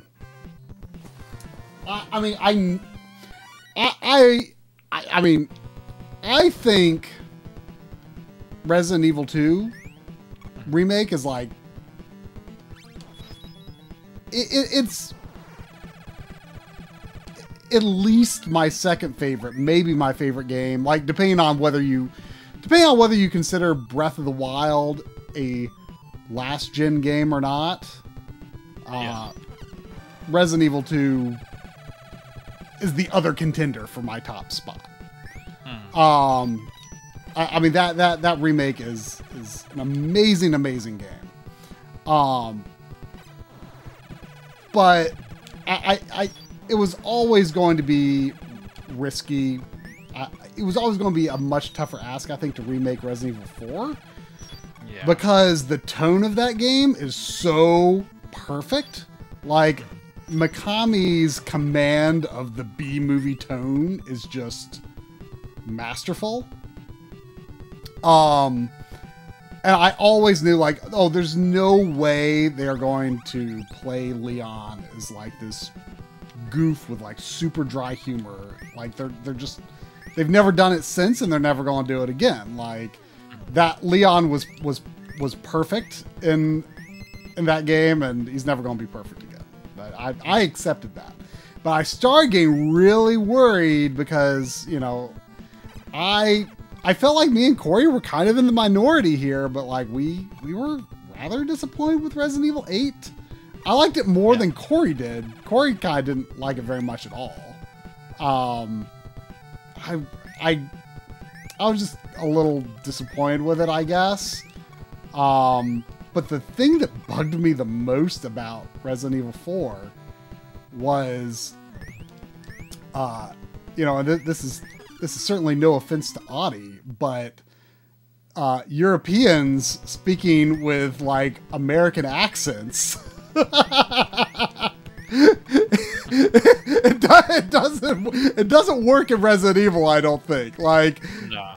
Here, you know, these are like, you know, rural like Romanians or something. You know, like the country is not named. You know, my 11th grade math teacher was Romanian. I'm pretty sure she lived in America for a long time, but you know, she still had a pretty thick accent. Like it doesn't make any sense that like, you know, like it like I just don't understand like to me, like I think like for British people that's got to be like super weird, like hearing like European characters with American accents. Like it really like broke my immersion in Resident Evil 8. Like it really bugged me. It's like kind of hard to tell in the trailer. Like Lewis sounded like he might have a slight accent, but it was hard to tell. Sadler, like what I assume was Sadler speaking, like he did not. He sounded. I mean, Sadler's accent was always a little different from the other characters. I was never like really clear. Like, is he supposed to be Spanish or something else? Like, I was never really clear on Sadler. But oh, this looks like something. But anyway, like he like had a pretty American sounding accent to me, and it was like I don't know, like the tone of Resident Evil 4 is just like so perfect to me. And I'm sure the game is going to play great, but like I want it to be good because I get so bored replaying Resident Evil 4 nowadays, just because I've played it so many times. I play it so many times. So the way I feel about RE4 being remade is like, for me, I think RE4 is like really timeless design. You played it many times. Yeah. That's not to say that, like, you know, for someone that's just picking that up today, it's basically what kickstarted the whole like third-person action game genre for like PS3 and 360 generation. And what's so sad about that too is like, I mean, it was like considered one of the greatest action games ever made until Gears of War came out, and then all of a sudden, no one can tolerate standing still while shooting. Like that's not allowed anymore. Yeah, but that's the nature of like just the time it came out and whatnot. But like, yeah, the gameplay evolved with the other titles. But like remake, not with Resident Evil 5 though. Like I always thought Resident Evil 5 like kind of it got a I felt like its reputation it deserved a better reception than it got.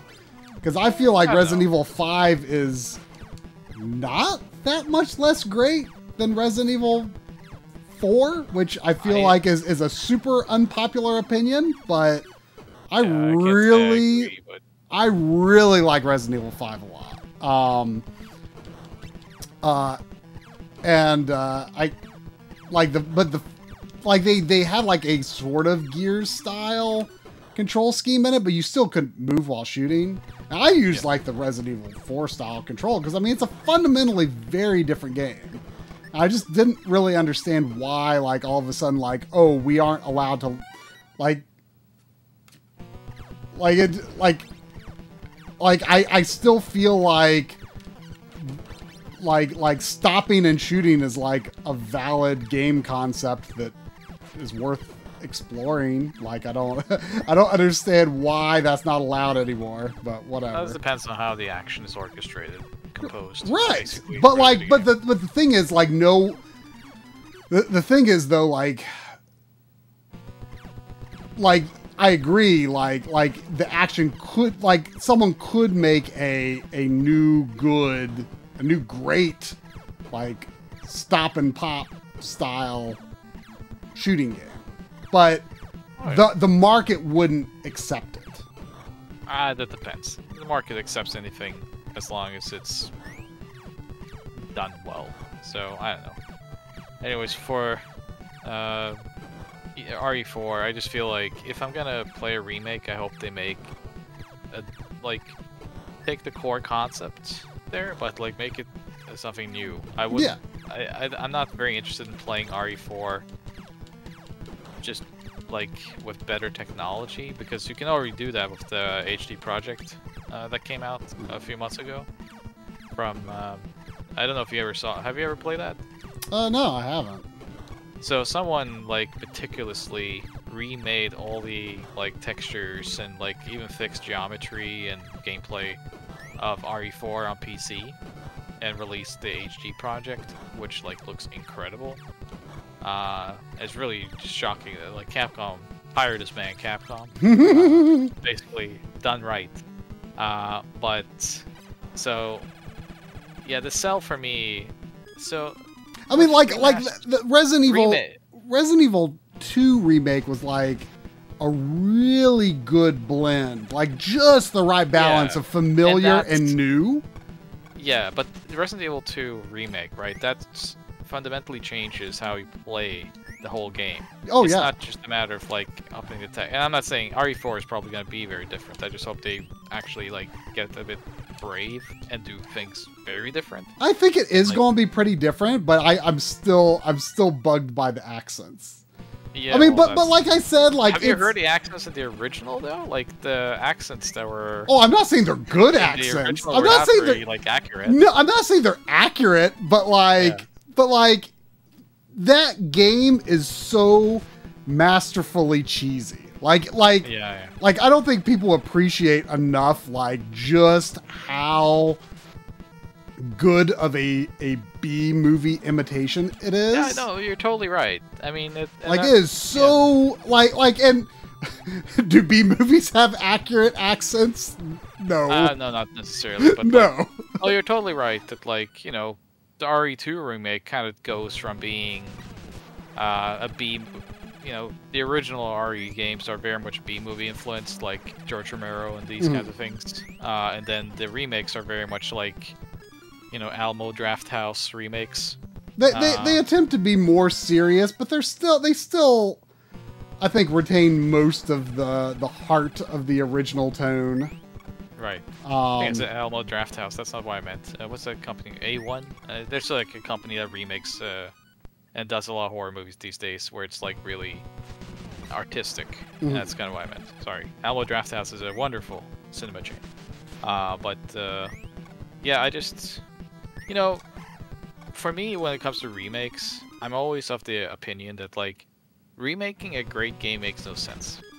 Because it's already good, and I understand some people can't go back and whatnot, but that's their problem. Yeah. But like, I am much more in favor of like take games that like didn't achieve their concepts and remake them. And RE even itself has Codename Veronica.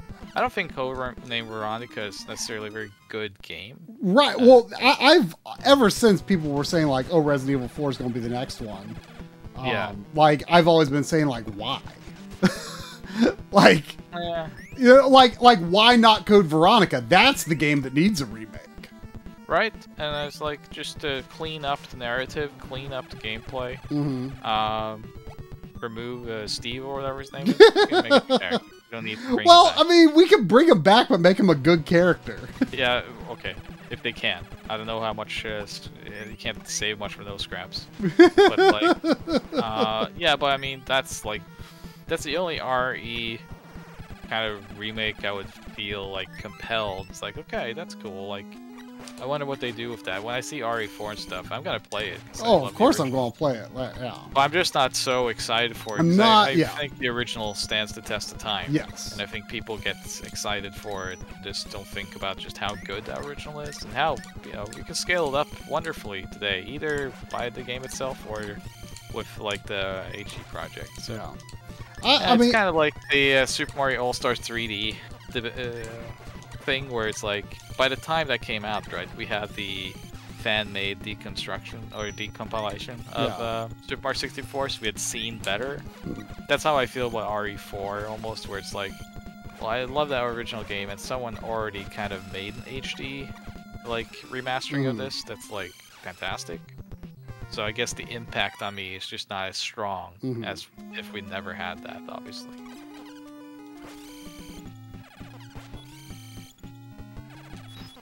Sadly, you're small time. Yeah, the lines in RE4. Oh man, I love Leon's tone in that game. It's just it is the best cheese ever, basically. Oh, it's so funny. And like, I feel like Shinji Mikami, like, I feel like it's mostly intentional. Like, must be. I mean, because like Resident Evil like 1 and Resident Evil 1 Remake, like I mean they have that, you know, that tone to them, you know? Yeah. It's just like he clearly really likes B movies. Now I think there was like a recent interview with Mikami where he said something like, oh, like, you know, I hope they make a better story in the remake. It's like, yeah, so... but that's like typical, like, artists, like, not understanding, like, what makes their own work great. Like, that's... Sure. You know. Well, I mean, I met Mikami a couple times. He's a pretty humble, nice fellow. But the thing about... So Capcom back in those days, this is something I've written some articles about. And it was pretty standard back then, but Capcom kind of spearheaded this. At their offices, at their development offices, they had CRTs running with VHS machines all day to get inspiration, and they had horror movies, action movies for inspiration. Like, that's how Final Fight. You know, Final Fight, they watched movies and then took a few trips to, like, the West Coast to capture Final Fight, which doesn't make any sense because it's mostly, like, Brooklyn style, like, Death Wish looking places in the beginning, and then only at the end do you have like the Malibu boardwalk thingy. But like anyway, so all of these, and Suda51 talked to me about this too, where when he was at the Human being the game company, Human Entertainment. Yeah, but they had their own. So Human had this subsidiary where they basically had classes where people learned how to like individually stand out. Oh. And it had a name. I just keep forgetting it. This Human. Let's see. I have it in my notes or something. I wrote an article about this only a while ago. Anyway, it doesn't matter. But yeah, Human, actually, the way they brought new people in was that they had to go to this academy-like experience for like a month or two. And they also had like movies running constant for them to get inspiration from. That's pretty awesome. And that was something that was adapted from IREM, and then eventually Capcom, and then like basically everyone did it. So... Oh, great. Of course it shoots after I break open the glass. Someone said that, like, Mikami has said Mega Drive Aladdin is better than this SNES version. Well, he's wrong then. He is wrong. The Mega Drive version... He's just being humble. Yeah, he's being humble, because the Mega Drive version / Genesis is just, it's not that good. It's a wonderful art direction. It looks amazing. No doubt. But the sound I don't like that much, and the level design is trash. Straight up garbage. I mean, I have never really liked, like, the... I forget if that one's... Is that, like, the Shiny Entertainment one, or... Like, I guess, like, Shiny Entertainment and Virgin Interactive, like, kind of had, like, some overlapping, like, game design styles. About Dave Perry, right? Yeah. Yeah. Yeah. I never liked his style of game design. But, like, see, even people keep bringing up, like, the graphics of Aladdin on Mega Drive / Genesis. Sorry, I'm European, so I say Mega Drive. But, like, even, like, animation-wise, I find it way too over-animated, whereas the SNES version is traditionally made. You know, because this was the first one where the Disney animators came in, they made, like, the cell animation things. But, like, the SNES sprite is, like, perfect. It has the perfect keyframes for all of its different actions. Whereas the Mega Drive one I just find to be, like, this floaty kind of... I don't know. It feels like there's no weight to any action being done in that game. So, I like the physics and I like the animation in the SNES game way more. I mean, the Super Nintendo one feels more like a video game. A traditional video game. You're making progress here now. Yeah, I mean, I don't know how close I am to the end now, but like it's getting pretty late. I don't know when you're looking to get off here. I was saying probably midnight. We're in the same time zone, so Do you think I can? Do you think I can beat it by midnight? we'll try our best. I mean, this looks like the last Marc on this map here. Colors are too flat on the SNES now. I don't think so. I think it uses a really good SNES color palette. So I do think that color-wise, it's very impressive for Genesis, though. So. Oh, Yeah, yes, someone was saying in a recent stream like they felt like the Toad's grabbing onto the. Yeah, 'cause they want to escape with I you. know. Someone was commenting. They felt like Super Nintendo games in general like looked flatter than Genesis games. Yeah, I can see that in some cases. I can see the argument, but I don't know if I would really consider that like a general rule or anything. Yeah. I don't know if that's really a trend. But you know what I've noticed though the last few years about Super Nintendo is that I find that good Mega Drive music is timeless. Like, you know, you can listen to a good Genesis soundtrack like anytime. It's just like raw and wonderful and, you know, timeless. But I find that the Super Nintendo soundtracks, outside of the outstanding ones like, you know, your David Weiss's and Mitsuda's, there's a lot of Super Nintendo music I don't find holds up as well today. It's like the sample rate's too low and it's very reverby. And I mean, I so definitely hear the argument a lot that like Super Nintendo music isn't very good, but like No, that's not what I'm saying, though. Right. Super Nintendo music is great. It's just that some of it I don't think has stood up to test of time. You think the methods? I mean, the methods of making Mega Drive music definitely varied as well because like American composers did not do it nearly as well as Japanese composers. Yeah. But I don't know why I grabbed that. I don't know why I grabbed that either. But now I have full health though. That might make a difference. Don't need it. But like you know, like an appreciation of like Sega Genesis music is like relatively new for me. You know, when I say relatively new, like I didn't own a real Genesis until like 2013, I think. So you know, I think a lot of people feel like Super Nintendo, because it's sample based, like isn't as, I guess, valid as a like chip tune style, and like because Genesis is true chip tunes, you know, I think that kind of carries a lot more weight for some people these days. But I feel like wow, like going behind that fence is actually like kind of impressive. But don't fly backwards when you shoot those glasses, because they're gonna crush you. Well, I don't think they immediately close as soon as it's closed. I think they close at a set. No, but you want to be close. We're getting Battletoad speed now. Oh no!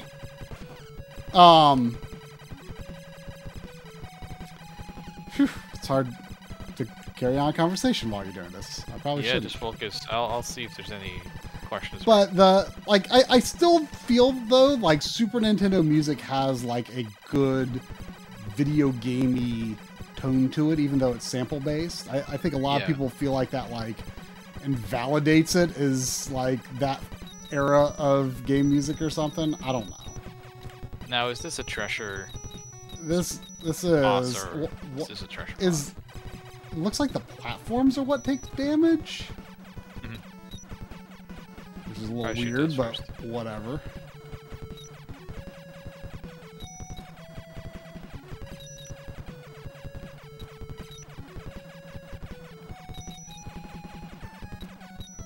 Can't stand smart sound effects, gems. Yeah, that's, you know, gems. Coury hates gems. Like, you know, as big of a Genesis fan as Coury, of course, is, like, he did not like, and he considers the Genesis his favorite system, but like he he is like kind of not that big of a fan of like the second half of the Genesis's life, and I think part of that is Jim's, and part of it is just his own history as he got a Super Nintendo, for Street Fighter 2, and he like really got into the Super Nintendo RPGs and stuff like that. So like his perspective of that generation is much more like Genesis first half, Super Nintendo second half. But like, is this guy gonna die or what? I don't know. You're almost dead. Is that like the end No. of? Is that the end of the escape route? Oh. Oh! It looks No, like I they're think putting me there's a little right. bit They're more. putting me right at him, actually. Yeah, that's true. So I didn't expect that since there wasn't a room transition. Comic Zones was a Gems driver. Comic Zones. That's a Howard Drawson soundtrack. Howard Drawson was one of the better ones to use it, but I still think it retains a little bit too much of like bad instrumentation and like just sounds like a bad like general MIDI transitioning into FM synth. Like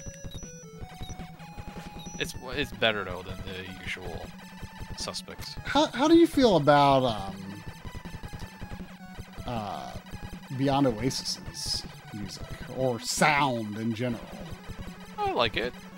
You have a problem with it? Well, I mean, I played it on Virtual Console, so I've never played like, I don't actually own a cart, so I've only played like a little bit of the on a real Genesis, just on the EverDrive or whatever. That you can shoot both directions, by the way. How? If you select Bucky. Oh, really? Oh, dang, look at that. I didn't know they had... I thought they just used their regular guns. I was like, well, this kid's doing fine enough. I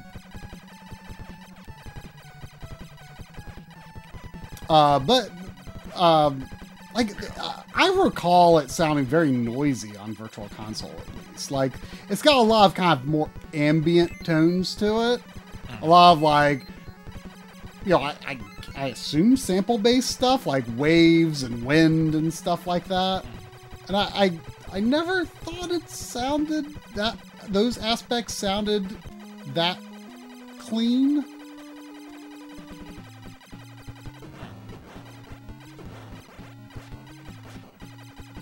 Jungle Strike sounds amazing on Genesis, and they did a terrible job with SNES. Yeah, that's one of those. Well, generally, the Strike games are better on Genesis. So, oh yeah, this types they ship. Use the robots since he shoots downwards. Oh, you think so? Eventually. Well, yeah, once... Not right now. Yeah, yeah, this looks pretty good for this part, maybe. Although Bucky would... Just to touch it. Yeah. So he is 3 clicks away from Bucky now, okay. 3... Wait, okay. 2 from him to Bucky. 3 from Bucky to him.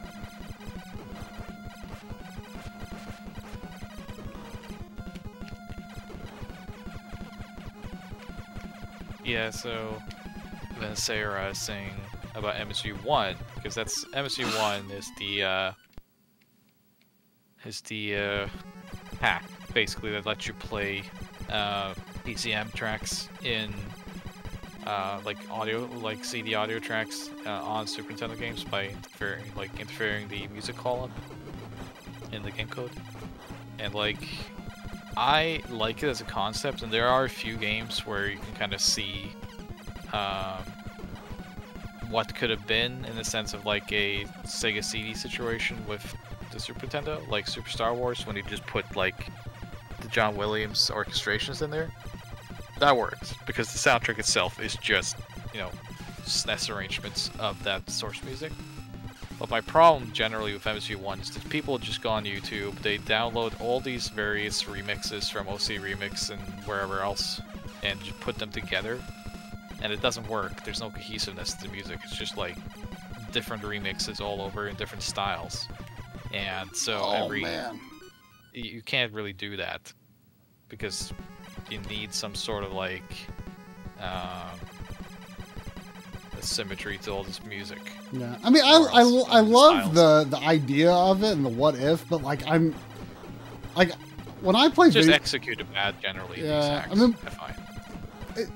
Like when I play a game, like I very much want the vanilla experience. You know, that's like that's just my. Like, I have no problem with, like, ROM hacks and stuff, but, like, that's just my perspective. Like, I want it to be... It's fun to try it. Like, it's if you have, like, an FX pack, there's nothing wrong with just having it on there and trying it out. You know, I generally would play with the original soundtrack anyway, but I think, as a concept, it's super neat. It's just that people don't really understand consistency when it comes to, like, audio direction. They just, like... You find a metal remix of Stage 1. You're like, yeah, it's awesome! YouTube. It's awesome, right? Well, there's no real remixes of Stage 2's music, so I guess I'll just leave the original in there. Well, Stage 3 has this techno track. And I really like that too, and it's just like... It's a mixtape in the video game, which doesn't work for me. And that's why... I just generally find that like people when they make the MC1 hacks, they think about the concept, but they don't think about the execution, and it drives me nuts. So there's that. But there's other things you can do with MC1, like the Killer Instinct, like Mega Hack, whatever they call it, which does a lot of cool things to that game. I mean, that takes advantage of the MC1 and more than just music.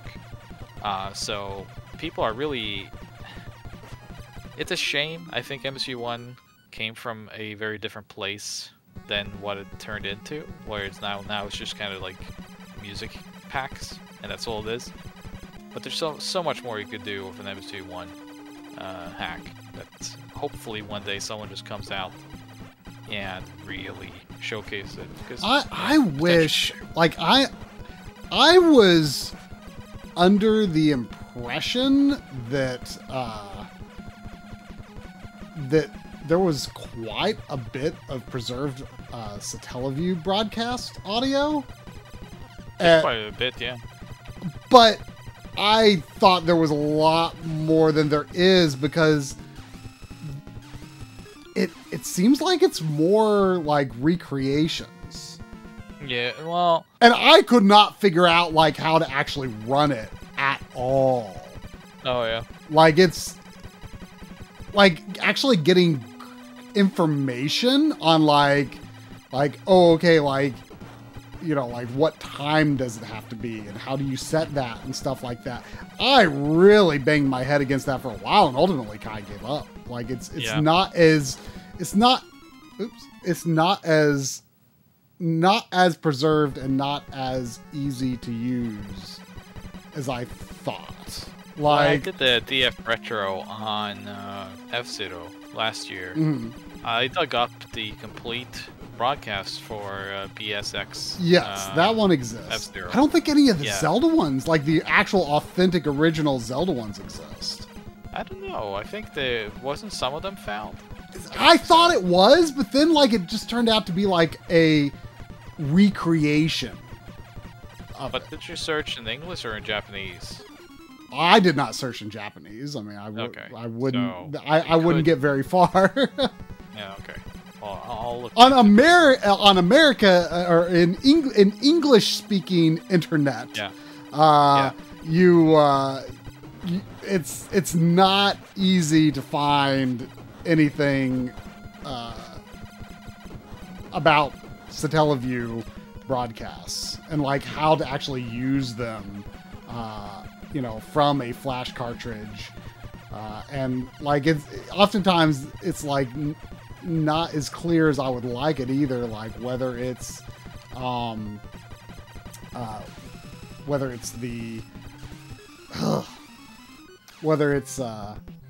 original audio or reconstructed or reenacted audio. Right.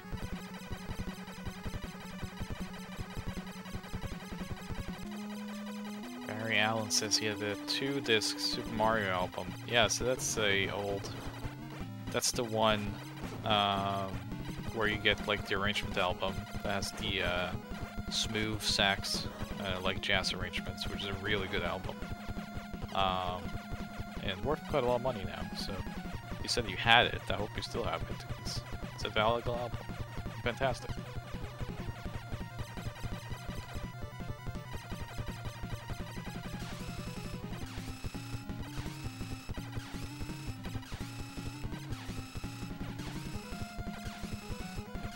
This is getting quite difficult, huh? Yeah, this is not an easy fight.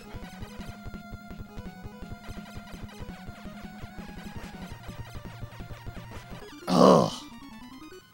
It's only the second time I got to that part and I died like right away there. Yeah, I guess. Yeah. I mean, you can't fly a little bit closer and drop more shots per second, or. This game doesn't really seem to limit you that way that much, though, compared to like, you know, what you would expect.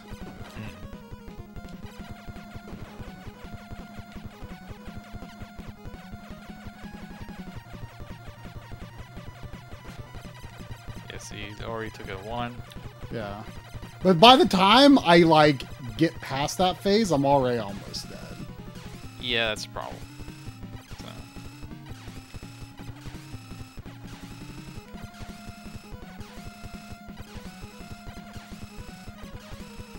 It's a really hard stage, don't get me wrong. How much is left after this? Not too much. Do you think we can make it before midnight? No, I don't know. At this rate, it's hard to do this one without the full life bar. I mean, you can still do it. Yeah. But, you know. Well, keep the people entertained. I have to use the lavatories. Alright. There won't be a lot of looking at the chat right now, though, I am sorry to say, y'all. Oh, I actually did quite good.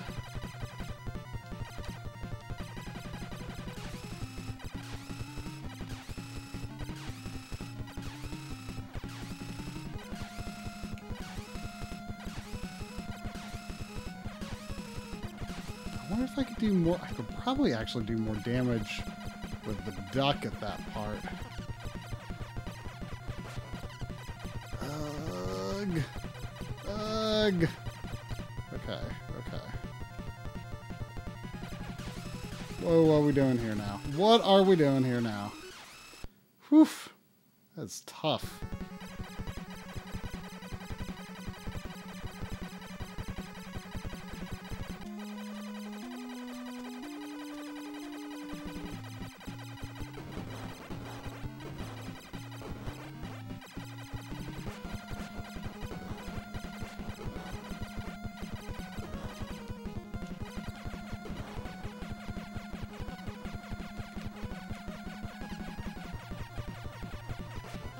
Ugh. Alrighty. I got around to the front. Wow. Yeah. Then you died? Then I died. Oh. Yeah, so it looks like soon enough I will be down back at your place. Oh yeah? Doing another live stream. You've made plans for when you're coming back to the US? Yes, I'm coming back to North Carolina for work purposes, so... But when? It will be at the end of this month, it looks like. Excellent. Oh, I see Assorted here. Good to see you again. Yup. Yes, you can do it. I have hopes you can do it too.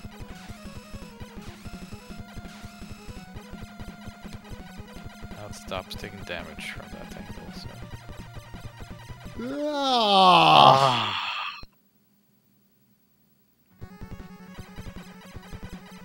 Another pickups video.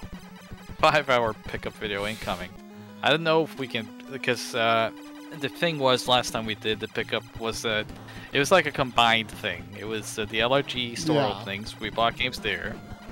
We went to a game store in Where was Green, it? Greensboro? Yeah. Greensboro. Went to a game store there, picked up a few things, and then you and I just like Went to like went 10 nuts. stores in Charlotte area. Yeah, you and I just like, okay, we're just gonna find every video game world and whatnot in the area, and we did. We spent like ones I didn't even know existed. Yeah, all these random stores in like both South Carolina and North Carolina. Mm-hmm. So we did that, and I just don't know if we can do it again. Yeah, as well, I mean, know? I don't want to do a pickups video that long. No. Like, honestly, like that kind of thing would be fun to do. Like, it would not take very much time to make it as good as it was or better than it was if it was only like 40 minutes in comparison. You know? Yeah, I wouldn't mind doing another pickups video because I know you and I are gonna go buy a few video games. That's ultimately gonna happen every time. Yeah. They show up. So, inevitably. So, yeah, no. We'll definitely do more pickup videos in person because we really had lots of fun doing so. Oh. And you know, we did it all in one take and just kind of never stopped. You know. And that's a good way of making videos. Yeah, we only had to. I only cut it like 5 minutes out of the whole thing, really. Yeah. To my astonishment, you only cut 5 minutes or so, and I was like, "Didn't you say you were gonna edit this?" It's like, "I did." It's like, "Oh." But there just like see. wasn't that much stuff that like just was like, okay, we need to move on and get to the point, right? Yeah. There just wasn't that much of that, so. Sandy was there. Yeah. So good times, but yeah, we'll definitely do. I think you and I have plans for doing like some actual video content. Yeah. Like produced videos together. Yes. Now that I'll be in the area much more. So, if you don't like me, this is not a good time to subscribe to My Life in Gaming. But yeah.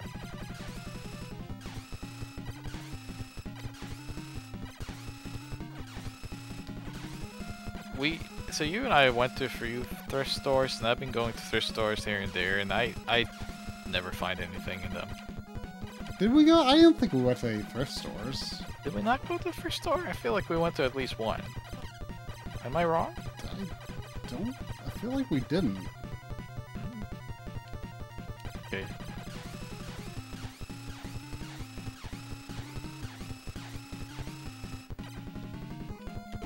Oh no! I didn't realize it was gonna be this phase again. Oh no. Oh, I can't shoot that one. Now we can. Don't die. Oh my god. Okay. Can they at least give you like 1 health power up? This seems very unfair. Oh! Can I destroy it from the front or back? I don't know. Or does like the front and back like have separate parts to destroy? I think it's separate parts. Man.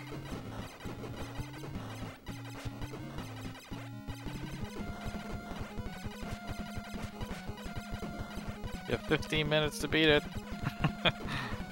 I might end up just keeping on playing. I don't. All right. I don't. I'm not gonna stop you from doing so. Yeah, I might. I don't know. I got work tomorrow. What else am I going to do with my life? Wonder, could he be good for this part? No. Because to be honest, it's rather ambiguous, like what you're actually hitting at this point.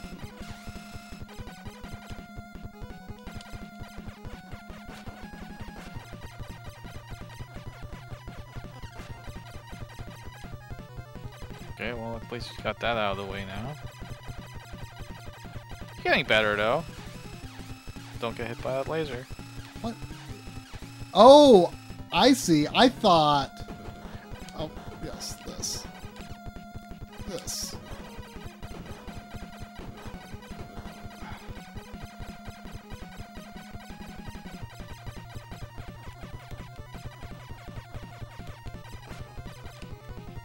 So all those are gone.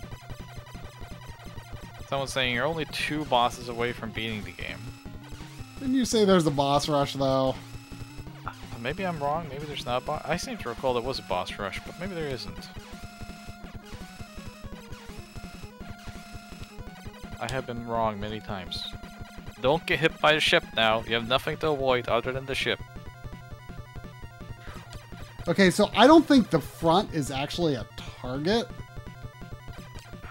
Only one way to find out. I don't think it's a target because No. when it was taking damage, I think it was only. Yeah, there was the other. It was the shooters. Yeah. Yeah. So the final target does appear to be.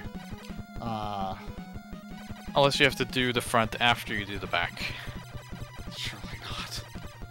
Don't get hit by the fan.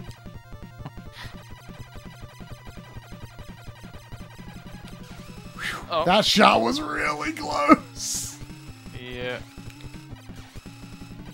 He's dead though. Oh. Okay, there you go.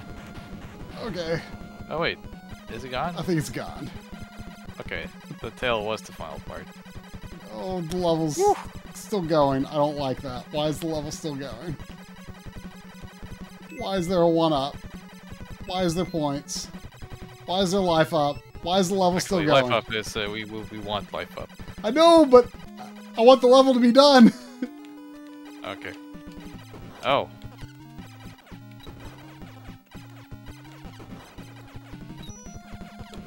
Oh my goodness. I'm not sure, but I have a feeling you'll die if you touch that firewall. I don't think there's much not sure to it. Oh my gosh. Well, so this is the final boss. Is it? Yeah. I was thinking there was going to be like a whole other like on foot level or something. This makes me think of the end of Rocket Knight Adventures where it's just like, oh my gosh. Oh yeah. It needs to go away. It's so intense now.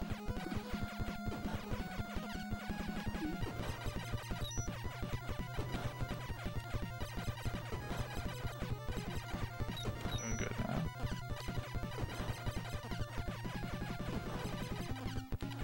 Oh.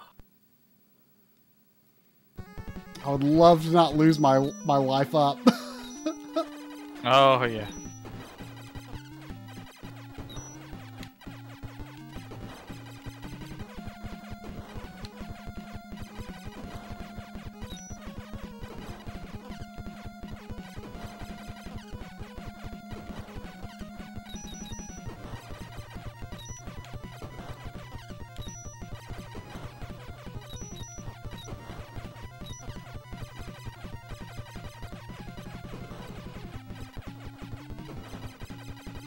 So close now. Am I? Can't be that strong. Oh, I don't know. Oh no. Come on.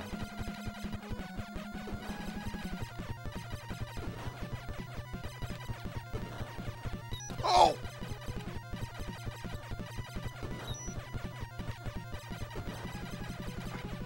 Come on. He never dies. Oh my gosh, he takes forever. Oh my god. Yeah, sure. The theme song to the game, to the show, is one of the best. So, you only hear snippets of it in this game, though. Like, it's only at the title screen for like, they only do like the very main chorus part, and that's it. It's kind of weird. They didn't base more of the music on the theme song like in Ninja Turtles.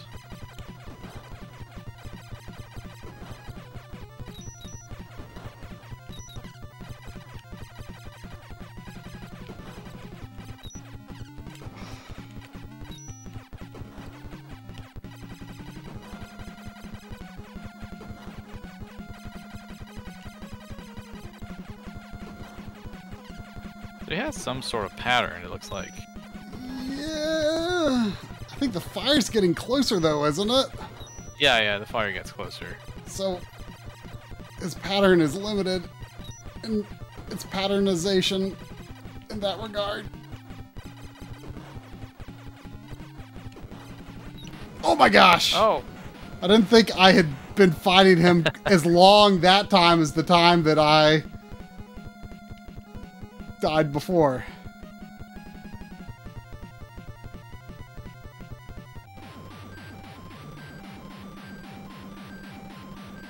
His bold crew.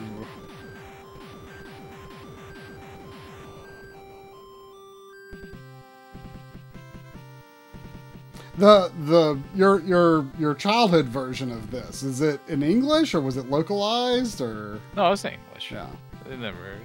You have all the localized games into Scandic language that your place. The entire library. I thought you said there were a few others. There's a few. There's a few more. That you didn't bring yet. Yeah, I haven't brought them yet. Wow, you actually at 11:51 you beat Bucky O'Hare. Whew. So you actually did what you set out to do on today's stream. I did. How awesome is that? I mean, you know, we are no strangers to beating games on stream, but this one was rather down to the wire. I mean, we try to stop between 11 and 11:30, but you know, yeah. When you're that close to the end of the game, you can't. You got to go for it. Pretty tough, but quite good. Good game, I mean, right? and really very forgiving with a checkpoint on every screen. Like, although when you get stuck with less life after a checkpoint, though, that can get rather difficult. If you really wanted to, though, you could always go back to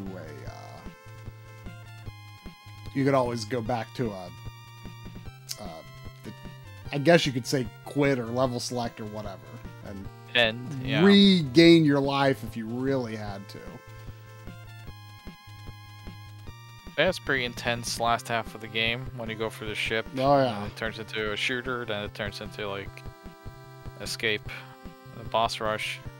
Yeah, very, very reminiscent of Rocket Knight, like I say. Like I said, like Rocket Knight was like another one of those games when I first played. I'm like, oh, this must be the treasure guys too, and it's like, nope, they'd already left because like that game's intense too. Yeah, like it's very much got that treasure vibe that like I mean. I feel like Konami, like you said earlier in the stream, like, you know, I almost feel like Konami kind of out-treasured treasure. yeah. At their own game, in a sense. I mean, you didn't say that exactly, but, you know, like you were alluding to the extent of that. Well, you were alluding to, you know, not loving treasure as much as most people seem to. Yeah. I understand where you're coming from, but I still appreciate, you know, the weirdness they go to. Oh, hey! Look who decided to join us! Oh, it is Sandy. Yeah, Sandy needs to do some Africa. You decided early on this was going to be a boring stream. Look at that dog. What a wonderful dog. Who's that, Sandy? Who's that on that monitor up there? You recognize Audi? She looks at me just like Richard Ledbetter looks at me. That was the best comment to our video. Have you ever beaten TMNT 1 on stream? No. I don't think I even did that on a backloggery stream. I did it very long ago though. Whew, I don't know how easily reproducible that would be on it. Certainly not on like a. I feel like a MLiG stream is too short to successfully do that. Do you think you could beat TMNT 1 in one stream? Probably, but I would have to like spend a week like practicing it again. Yeah. It's all about getting those scrolls. So yeah, it's doable. You should try that. So that would be I would be into watching that sometime. Yeah. When you're over, like do some TMNT practice and see if you could finish it on a stream. I think that'd be fun. And yes, real talk, Richard did deport me. That's why I had to flee to Canada. So. Oh, flashback. Yeah, we talked about that. Richard deported Audi from a country that he wasn't even in. That's that's pretty serious. That's how that worked. That's how bad it got. People are reminding us that we said that would be playing flashback for you. Because I did Another World last time. Yeah, but I'm sure we will have time for both. Not in the same stream, but someday. Yeah, someday. Well, that was fun. I think the text on the screen is sending us off, isn't it? Hang on, though. We always got to check. Is it a hard lock? Yeah. That's don't make them like they used to. That's always what we check on the backloggery streams. Like we have to check. Oh, is it a hard lock?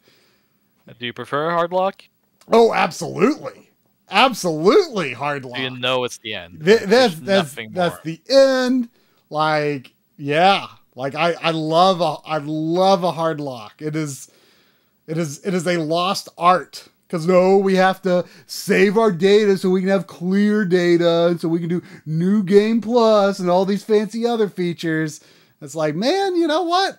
This was it. This was the end. It's done. It's over. Yeah. Pack it up.